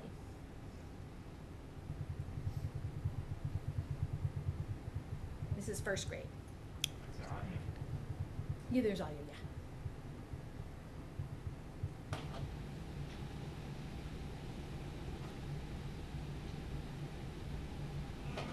I made a pizza, and it was worth 67. Can you show us how you knew that? How did you add it up? I did it like 10, 20, 30, and then 35, 40, 45, 50, 55, and then 56, 57, 58, 59, and then 60, 61, 62, 63, 64, 65, 66, 67. Great, thanks, Molly. So that's, just a kind of a glimpse, and the teacher can kind of be like, okay, count by 5s. It's interesting because I'm in this classroom a lot, and I know that Molly can count really well by 2s, but if you notice his little hesitation, I think it's because she had landed on an odd number. And so that was tricky. And that in that classroom, they do a lot of practicing of counting by 2s at this point in the year on odd numbers. So I there was a part of me that was wondering if she was going to try it, but then she went right, she knew what she was doing. So anyway, so those are up that you can watch the other videos at your leisure. And then the last assessment is an interview kind of assessment. And there are 3, they're linked at the bottom of the slide. There are 3 that are popular in Winchester right now. The running records is, I should have said, so these interviews are one-on-one, and give the student a chance. The questions are all around how did you do it. So the answers are, elicited, but then how did you do it is always the follow-up question. For the math running records, those are primarily the 4 operations. So it's addition, subtraction, multiplication, and division. And so the kindergarten, the first grade and second grade classes use the addition and subtraction ones quite a bit, and they give you so much information because all of a sudden you realize where kids are falling down, or if they they seem to know their facts but they're a little slow. And in an interview, you find out, well, it's because I count on my fingers all the time, which is a great strategy, but also one that can be, we can move out of that strategy as well with some instruction. The second one is the global strategy stage, and this is actually used really widely in New Zealand, and it's just, I don't know how long it's been in the US, but there are some math gurus that I follow that have been promoting it, and sure enough, I've done it with some students, modeled it for teachers, and it's really effective. And those are more word problems, but it's how did you do it? How did you do it? And hearing the kids thinking about it is fascinating. And then the last one is a number sense assessment, and that one is more for K2. And it's all around, number sense is all about your understanding of numbers, your ability to understand, 1 more, 2 more, 1 less, 2 less, and also basic place value, very basic place value, and your ability to be flexible with numbers and compose and decompose numbers, and understand that inside 5 there's a 2 and a 3, and there's a 4 and a 1, and being able to understand and manipulate those, that understanding to help you to be able to solve problems. So these have been very helpful, and these are all used only as formative assessments. They're not any kind of summative. It's always about what are the next steps for the student that the teacher can provide. Thank you. Thank you. Thank you. Next number talk will be a dot one. I was going to say a 3-digit by 2-digit multiplication, please. Oh, absolutely, absolutely. That's because you're used to them. That's When she comes back to the next meeting. So is, okay, so that's, all right. If you click that one, you can get it to where you want. Oh, it's gonna be a while. So I'll just do this way. Okay. All right. Good evening. I'm Sandra Manugian. I am the director of grades 6 through 12 math. And it's hard to follow Julie, but I'll do my best. When Dr. Ellen Emma had asked us to consider doing this, I happened to have a department meeting. And so I asked them, I said, well, tell me what are the types of things that you do for formative assessments? And we had a running Google Doc. And they populated that Google Doc, you know, left, front, and center. And so what I have here is just a very small summary of just some of them. It's certainly not a total compilation of all the different strategies that they use. One of the things that I can tell you that as a result of COVID, our teachers rose to the occasion and learned so much different strategies using different platforms to obtain or connect with the students, especially when we were hybrid at home doing virtual learning. And you're talking veteran teachers that didn't have a lot of experience with the internet using these different platforms. But again, they rose to the occasion. We learned Desmos is a very powerful mathematical online tool that we use for formative assessments, but also explorations and a variety of different ways, even just within the classroom to demonstrate a function. So here you'll see what I did is I split it up middle school and high school, because middle school uses certain things more than high school. For example, middle school uses a lot of the Kagan structures on a regular basis, like Sage and Scribe, Rally Coach, Numbered Heads. A lot of the teachers had responded in the Google form that they had used those on a regular basis.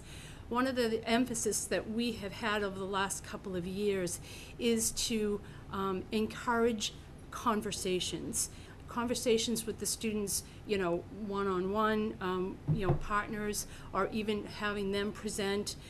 We have document cameras, so students are able to take their work and present it on the overhead, and again, demonstrate to not only to their peers, but also to the teacher what they are capable of doing, and we can utilize that as a formative assessment. Myself teaching geometry, I have always found it valuable because doing a formal proof, there is sometimes more than one way to do it, and to have those students have that opportunity to get up there and share, it has always been great. So just to, and you will see in the high school that there are some similar activities, like a do now. Many of the times, most of our teachers start with a do now activity. It could be to reinforce some topic from the day before, but it also could be to determine prior knowledge.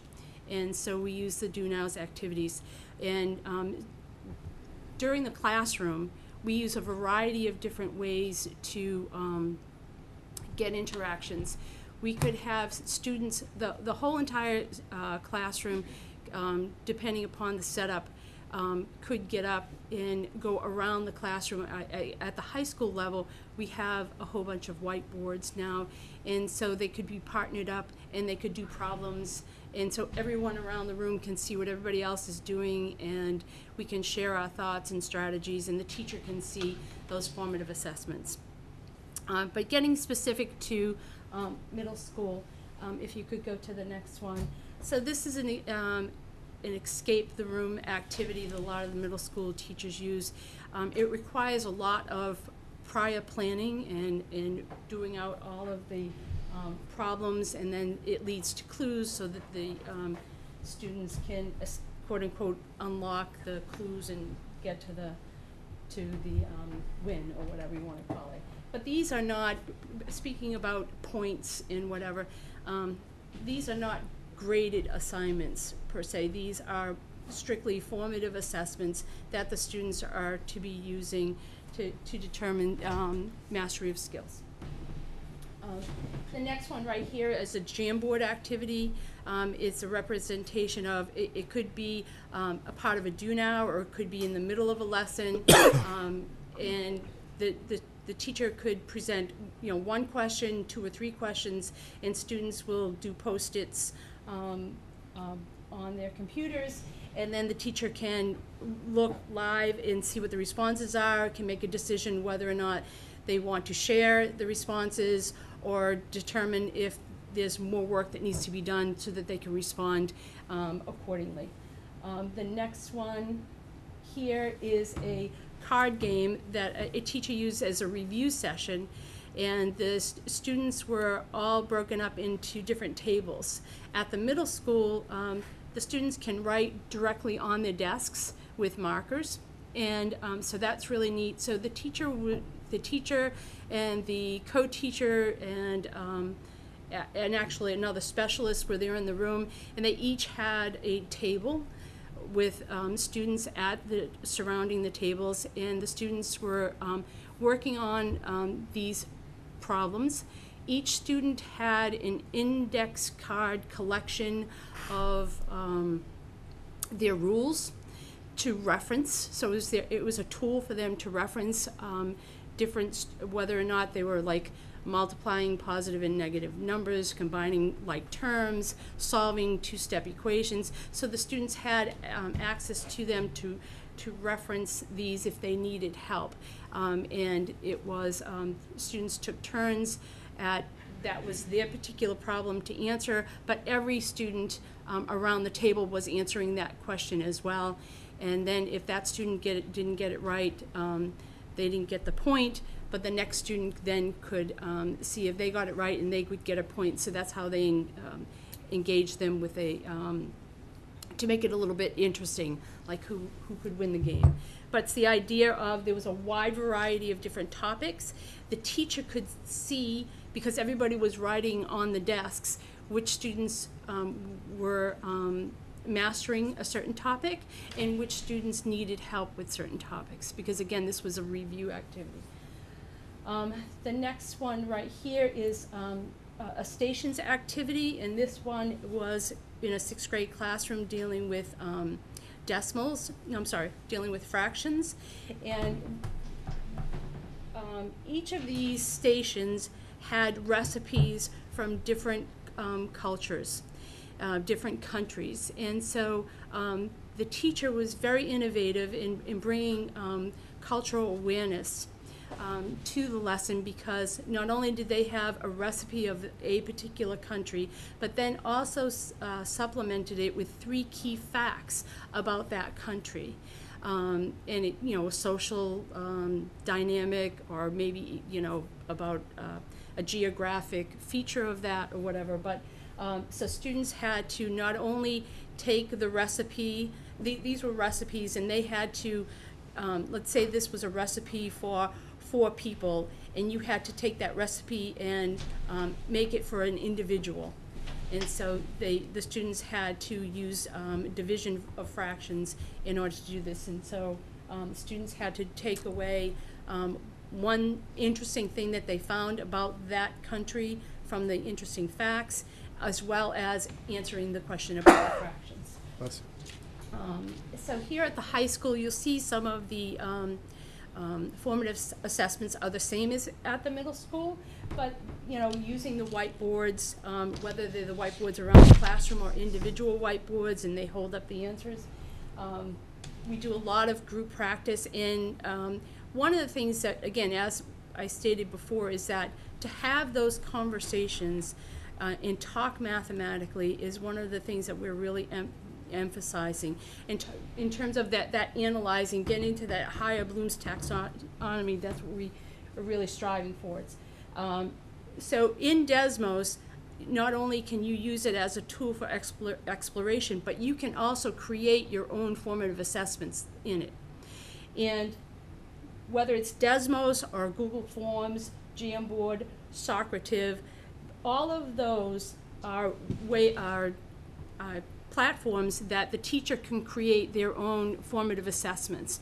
And if you, I'm not sure if you go to, actually it's not the next one, but I'll get to the next one, the one that deals with the formative assessment. But yeah, just go to the next one and I'll talk a little bit about. So this is an example of, this was an honors calculus class where the students were all around the room and they were finding the area under a curve. And this gentleman right here was posing because saying we're using it for a picture, so he made sure that he did a post. But this was great for the teacher. He did a great job. Yeah, this is great for the teacher to see, to make sure that they were using correct notation, but also to be able to find the area under the curve correctly. And so she could see this. This is a station activity where students were partnered up and they were looking at the characteristics of special quadrilateral, and you can see that one of the components here is the explanation. So it was a written component as well, not just, you know, these two sides are congruent, these two sides are parallel, but also that the students had to write about it. And the next one here, this was a discovery activity where students were required to investigate the characteristics of trapezoids as well as special parallelograms. Here they had to do use rulers and protractors to measure lengths of sides, but also angles, and then they had to develop what their findings were. So what were the characteristics of these shapes? And so this one is a summary sheet of a Socrative activity. So whether it's Desmos, Socrative, or even a Google form or whatever, the teacher has the ability to get a summary analysis of how students did on a particular question. When you're using these, you can see it, when you're using Desmos, you can see it in live time. So you even have the ability to comment to the individual student at that time, oh, did you consider blank? But then you also have it for real time later on if you wanted to look at it in a summary a day or two or a week later. You still have that data analysis here. This was a Socrative activity, and again, it was a review prior to a test, and so she could see, it was a couple of days before the test, but she could see that there was a couple of questions where not all students did well. And so then she was going to utilize that to go back and re-emphasize, I need to go back and have the students examine these characteristics so that they have a stronger understanding of them. And so this is a fun little formative assessment. It's called tic-tac-toe, but it's not your normal tic-tac-toe where there are two players and they are playing against each other. Both players have the same number of questions. So for example, both players would have 49 questions, but they're two different sets of questions. And player one has the answers to player two's questions. And so they play off one another, and one at a time they have to check the X's and O's. And so you'd have to win one particular box of the inner tic-tac-toe along with the other one. And then the numbers 10, 20, 40, and 30 were much more challenging questions that would have taken a lot more, so it would have been a higher level type question that the students would have to answer. So the students, it's just a different approach, and it just makes it fun, makes it a little competitive, and so we go from there. And I think that's about all I have on that. So, are we all set? Are we all set? Nice try. Mr. Brady. So I definitely think we're all set. I just want to thank you all. This was a really impressive presentation, and I have a good idea, which I rarely have, but I think I finally have one. I'm wondering if, Dr. Hackett, if you wouldn't mind in an upcoming communication to all parents attaching this presentation, because I'd love for all parents to see it You know, I don't think they'll go looking for it, but if we send it right to them, then I can say, oh, did you read about Number Talks and Dr. Hackett's email? And they can say either they did or they didn't. So I'd Absolutely. love if we could do that. Because Absolutely. again, they did so much great work. So thank you all. I really appreciate it. Yeah, it's very good. Thank you. Thank I thought you were going to ask me about the AP score, so. Oh, no. Just don't ask me about mine. Does anybody have any other questions for them, or are they? Thank you guys so much. Thank you so much. Totally Thank you. appreciate it. Thank you. Really exciting to job. see all the work.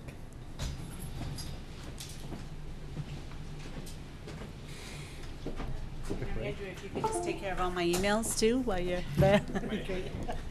Thank you. Okay. So now moving back to the update on the school operations from our senior program manager on operations, Mr. Andrew Marin, and also Mr. Peter Rowe, our director of finance interim. All right. Good evening, everyone. So first, Peter and I want to give a few updates just on personnel in the central office. So recently we hired Nydia Aguilar, and she's serving as our administrative assistant, assisting with registration initially, and then we're kind of onboarding her with some processes for transportation and facilities and the coordination of those programs there. And during the time that we were interviewing, a few folks, including Aaron Allen, Katerina Curtin, Andrew Lazaro, and Claire Boyce, all pitched in to help us with kindergarten registration, and they successfully got through about 230 registrations. So it was quite the effort for them, kind of learning as they went. And additionally, we hired Cheryl Stein, who will be starting May 2nd as the administrative assistant within the business office. So she's previously at Lincoln. She's there this week training her replacement, and so she'll start with us next week. And the next week, kind of just some spotlights on different departments. I know I've been here for about 7 months now, and Peter, I think, just over 8. And one of the best part has been working with these different groups, and we're definitely have a great supply of talent in all these areas here. So in food services, both Trina Scotty and Scott Berry. Trina's the director here, and Scott is the district manager for Whitson's. They recently went through their administrative review with DESE, and we haven't got the final report yet, but we had an initial call with them, with Kayla from DESE on the 29th, and they just kind of gave them lots of kudos and kind of outstanding remarks on their performance during that assessment and the program that they offer here. They had some few notes on additional training needs and policy updates, but overall it was a really good assessment. I think we expect that report shortly, I think, by next week or two. This prior Monday was our full return to cafeterias throughout the district. So the teams worked hard over April vacation break to clear out all of the COVID-19 desks and chairs and miscellaneous items from the spaces. And it's gone pretty well. So we checked in with all the schools, and there's a little a learning curve with students remembering their PIN codes, and so I know all the principals and teachers have been really helpful in that effort. And also related to food services, we have a ongoing request for proposals for the food service contract in general. Those are due May 13th, and then we'll work later in the month to review those proposals and select a vendor. And there's a great pizza picture there from Chef Paul in the high school. Facilities, as I mentioned, April vacation work week. Pete Lawson and his team, they just did an outstanding job working with a local moving company to clear hundreds of desks, and we stored them all locally on site at different school buildings, just in case we ever have to go back to those there. And then we've also worked to identify just miscellaneous items throughout the district that we would look to surplus or just dispose of if it's outdated. So that's going to be kind of round 2 in the summer. Facility rentals, we're working on a new system. It's called Master Library, and that will kind of digitize our facility rental process and formalize more tracking those accounts receivable and those workflows within the school district. And we made some updates to our IPM, this integrated pest management, and working on a new plan here for Parkhurst. As the student reps mentioned, some prom and graduation updates, but we've been working with that team, or I've been meeting with them weekly just to support them on the district level. And they have some really exciting things planned for the seniors this year. And future items with facilities, we're working on how we better review work orders that come in and some long-term planning with our facility updates. And then Pete and I both sit on these sustainability subcommittee and energy management committee, and we're continuing to work with those folks as we move the district forward. Transportation, so we're working on a new system for online bus registration that we hope to launch next month. So we're doing some testing now and some integrations with Unipay, so we can kind of do all the math for you, kick you over to Unipay, and then you can pay, and it comes over to our student information system and tracks that data. And then also working with a company called BusRight.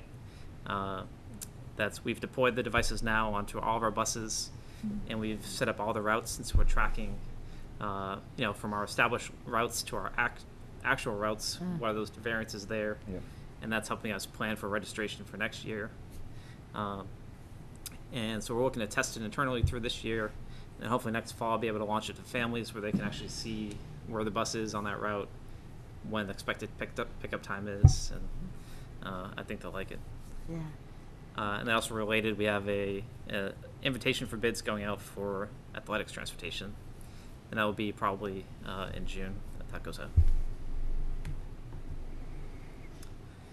IT and communications.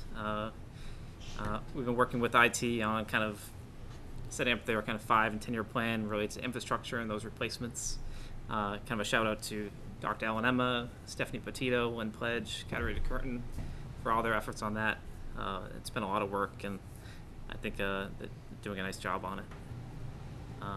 Parent Square, as you know, we launched last fall. It's like a phase 1 at the district level. In January, we aligned up with some PD for teachers, or for schools, to launch at the school level. And phase 3 would be some PD and some courses for teachers to take as we launch that in the classroom level next fall. And also I'm part of the town's communication study committee, and some feedback from that group is that kind of residents outside of the district with the no-enrolled students want to hear more about what's happening here. So we're going to launch kind of a community updates test option. So so that group is kind of in a beta right now, testing it for us, and if it's successful, we'll kind of roll it out with our new website, and anyone in the community can sign up for the WPS Digest or school updates, that type of thing. And I mentioned the website. We're looking to update that in our goals by June 1, and hopefully earlier. I think it needs like 2 more weekends to get to it. 24-hour-day weekends. And also it's a small bullet, but it's a big project about online district registration. So we have all these paper forms for preschool registration, kindergarten registration, grades 1 to 12. So we want to digitize that whole process. So kind of the data entries on the resident side, the parent side, and then it all comes through to us, and then we vet it and go through that process. But we're working on that now. It's probably going to go live in the summer. And so as we come around to kindergarten registration next year and pre-K, and any new students in other grades will be experiencing that system. And it's really nice. It integrates directly into Aspen. You actually access it through the Aspen Family Portal that you use now to see grades. And it'll be translated into a few languages as well to support those folks.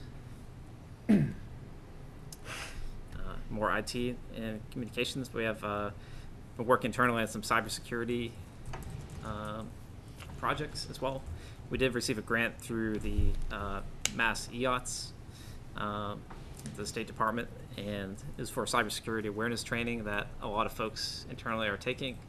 And also does mock phishing emails throughout the district to test their competency with that.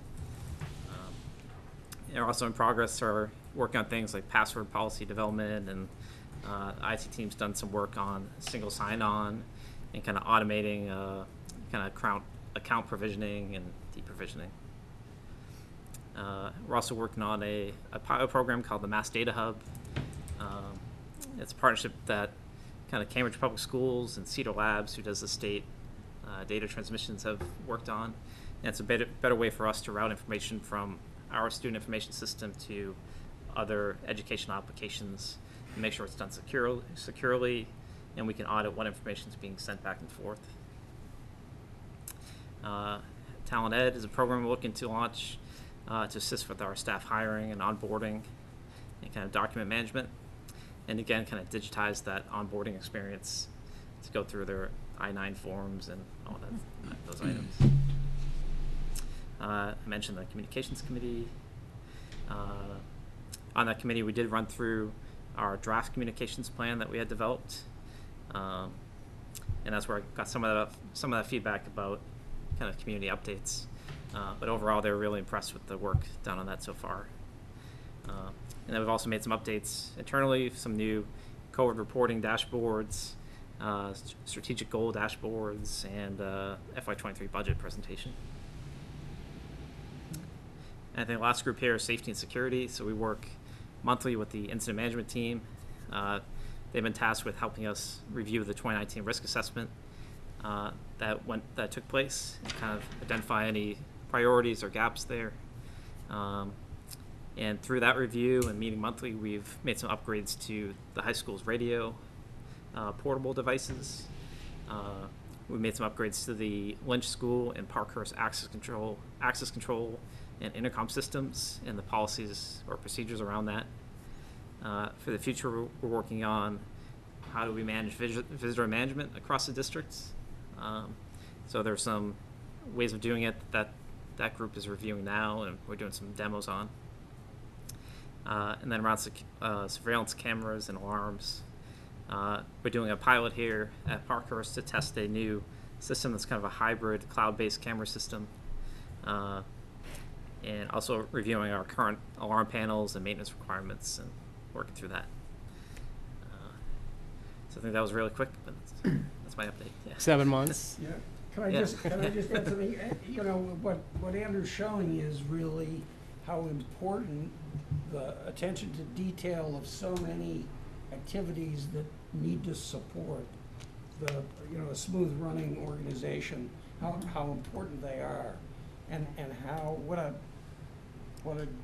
great commitment it was for the school committee to support the idea of this kind of position that can really take a skill set where you really understand how to integrate a lot of technology and data, but even more importantly, work with the people in the key departments to think through, what are the steps that we need to think about, or what are the small items that need to be tweaked, or the areas that we need clarification. So it's really a mix of good communication as well as good thinking about how to systematize, and it's often something that especially public organizations don't put a lot of effort into. And I think we're seeing and will see benefits from it that really are due to Andrew's focus on really making this happen. I really appreciate all the work you've been doing on this. A number of the things on your list are things that we have heard from people in the community for years that we wish this could happen more smoothly. We wish we could just file our forms digitally. Like Mr. O was saying, people seem to expect in different sectors that don't often happen in the public education sector. So I just wanted to thank you for putting the time and thoughtfulness and actually the integrated communications that you're doing with people across town as well, because I think that's huge for if we're creating a plan like this and being the leaders in this, for them to be able to know how they interact with us as well. So thank you. Great, thank you. Mr. Hopcroft. I was just going to echo some of the comments and say that there's clearly a tremendous amount of work that you've done here, and it's highly significant work. It's not easy to deal with lots of people and lots of systems, and to make sure the systems and the people and everyone talk to each other. And in the end, the experience should be better for families and for children. The data should be better and hopefully less manual work for the district. Security should be better, both in terms of not losing data and things, but also if there was any kind of breach. So you went through it very fast, and I appreciate that. But there's but you covered a whole lot of stuff in a whole lot of different areas, and it's really impressive. And I feel like we've taken a giant step forward in really modernizing the district. So thank you. Mr. Brady. Just a comment, obviously, thank you. It's really impressive what you've accomplished in your time here. And this isn't directly to you, this is just more a comment on our processes as we think forward towards next year. Having gone through the kindergarten registration process, I'm excited that it will be electronic. It was certainly It's a lot. A lot to do on paper. I just ask that we also, as we think about that process, we think about the types of documentation we take in terms of proving occupancy or residency and being a little more flexible, just because I can speak from personal experience that it was funny to get specific requests that don't necessarily make a difference in terms of proving whether you occupy a place. You can rent a place and it still can be your name on the utilities depending on how you're doing your renting. So it's just interesting, and I would say there's certainly different ways to prove things, but I would say we can try and be more flexible and offer people a wider range of things. In particular, when people pay utility bills online and aren't necessarily getting these paper bills, and some of it's much more of an old school thinking of how you would do this. So I'd just like to see us broaden those parameters. Again, just to make it simpler and less complicated, and no one likes to have to go and fish for something that maybe is quite difficult for them to come across. But again, that's not to you, that's more thinking as we go forward with registration, how do we make that as user friendly as possible. Yeah, that's a great point. And I think it'll be easy when it's online, because then there is the potential to upload things pretty quickly versus having to find them, scan them, etc. So thank you. Dr. Ellen Emma. Could I just add, like Peter said, a shout out to the creation of this position. Thank you so much. There's things that have been on our list forever that the people power with a dedicated position can now do that. So we really appreciate it. Thank you. Mr. Nixon. The position that almost didn't happen. There was a lot of conversation. There are always so many needs, and the dollars are so hard to come by. But I'm really glad you're here. I want to say a couple of things. I appreciate the attitude that you bring to your work. I have the pleasure to work with you on whether it's a subcommittee or on just a number of tasks, and you're sometimes a little tile on a Zoom meeting. And it happened very recently, one of our subcommittees on Lynch, and somebody said, oh, we're going to need to hear from the district on ABC, and it'd be nice to have that in like 3 or 4 months. And Andrew just sort of quietly said, yeah, we've already met. We've had 3 meetings, and that draft is ready. I mean, he's just there. It's like ready to go, and it's fantastic. So I appreciate that. You're very easy to work with and just bring a lot of professionalism, so I appreciate it. So 2 sort of quick things I want to touch on in your report, but I'm going to go before maybe 3, but athletic transportation. For a number of years, we kicked around the idea of having a fleet of buses, something on the order of a 15-passenger van, maybe something a little bit bigger, maybe coaches that would have like a commercial license, and could we use that to get kids to certain competitions and practices, and sort of reduce our need on yellow bus and alleviate that cost burden. That has been kicked around for many years. It was explored to some extent, never really got a full presentation to the committee, but I know administration had been working on it, before your time. But I've heard about it, though. It's come up. Yep. So is there just a philosophy about this right now in administration? Is that something we'll approach at another time? Are we looking to the yellow bus companies for full service on athletics because it's too much to chew right now? Yes and yes. I mean, I honestly have concerns about our coaches and individual employees driving kids in a van. Just from a safety perspective, I always feel better when we get kids on something yellow with a special license that allows them to do that. But also recognizing that the in our view, in my view, and certainly in Mark's view, the amount of money we've been paying for athletic transportation has been a little bit higher than what we should be paying. And so we're going through this process, and we're hoping to see better pricing as we go through the bid process. And if we don't, we may need to make some other decisions. But I think the market's a little bit more competitive, I'm hoping, right now than it has been. So we'll see what the bids come in at. So it was actually two RFPs. So for many years, we just bid out our yellow bus contracts as one RFP. We lumped in athletics with general school transportation. Right. It was two RFPs ago that JD actually said, let's split it. And unfortunately, didn't yield any benefit. But I'm glad we did it for the reason that you Right. just said. So hopefully we'll get some good results. On the radio upgrade, IMT, is that paid for?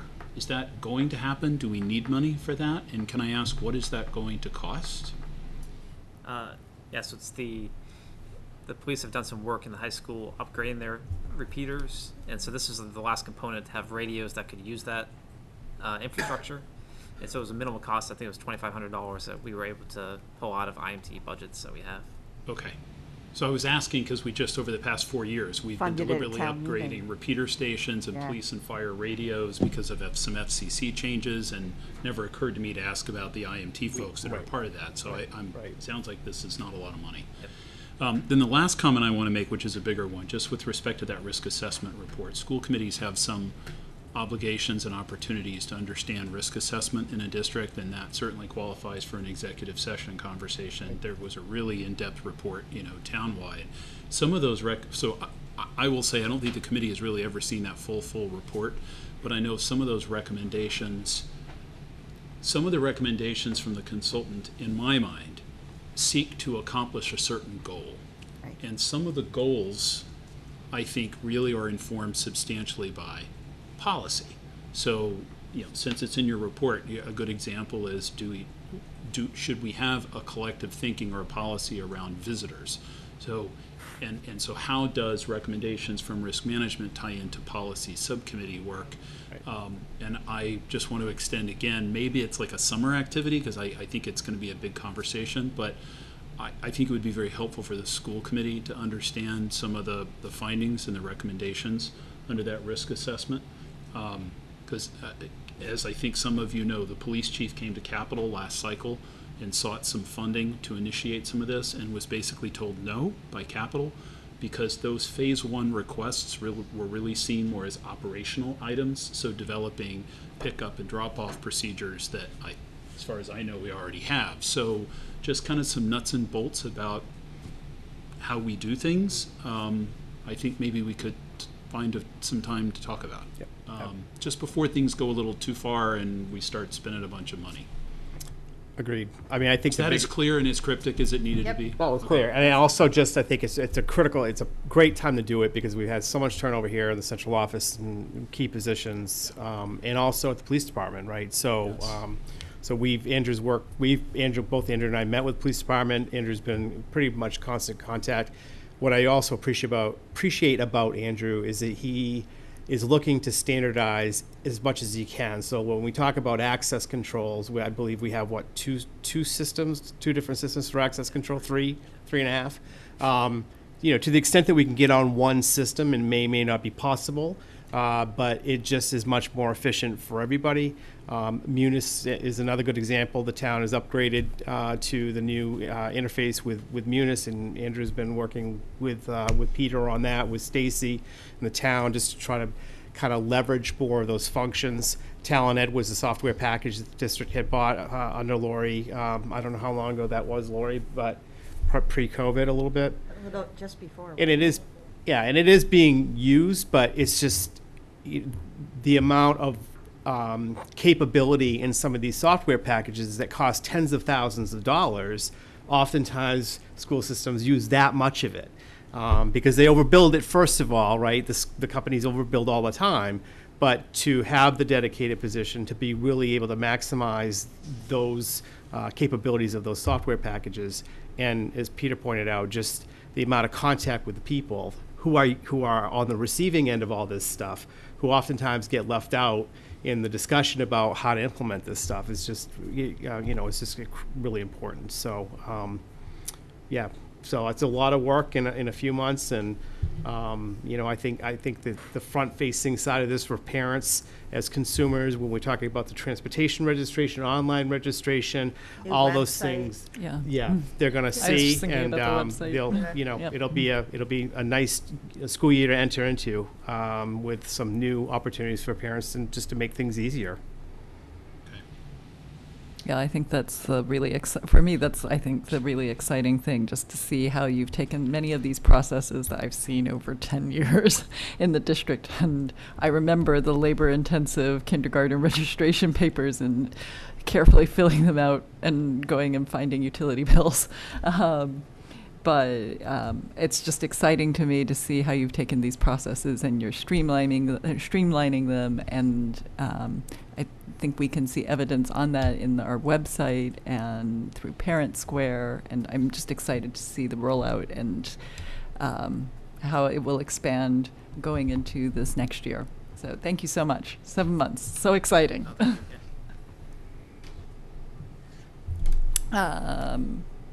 Okay, so thank you to Mr. Rowe and to Mr. Marin. We will just move on through the chair report. I just have a few items here. We are very busy with town meeting, which just started last night, and will be continuing through May. We'll be taking up the financial articles in May, or next week. Spring activities are also picking up, as we heard from the students, and as I think you can see from newsletters and hearing from our teachers. There are just so many activities and events that are going on at our schools. So I think it's an exciting time for parents, guardians, families, kids, teachers. It's just springtime is great, but busy. Mr. Brady, you had looked up some information for us on the kindergarten orientations. Yes, just for my friends. On Friday, Morocco is at 9 and Lynch is at 9.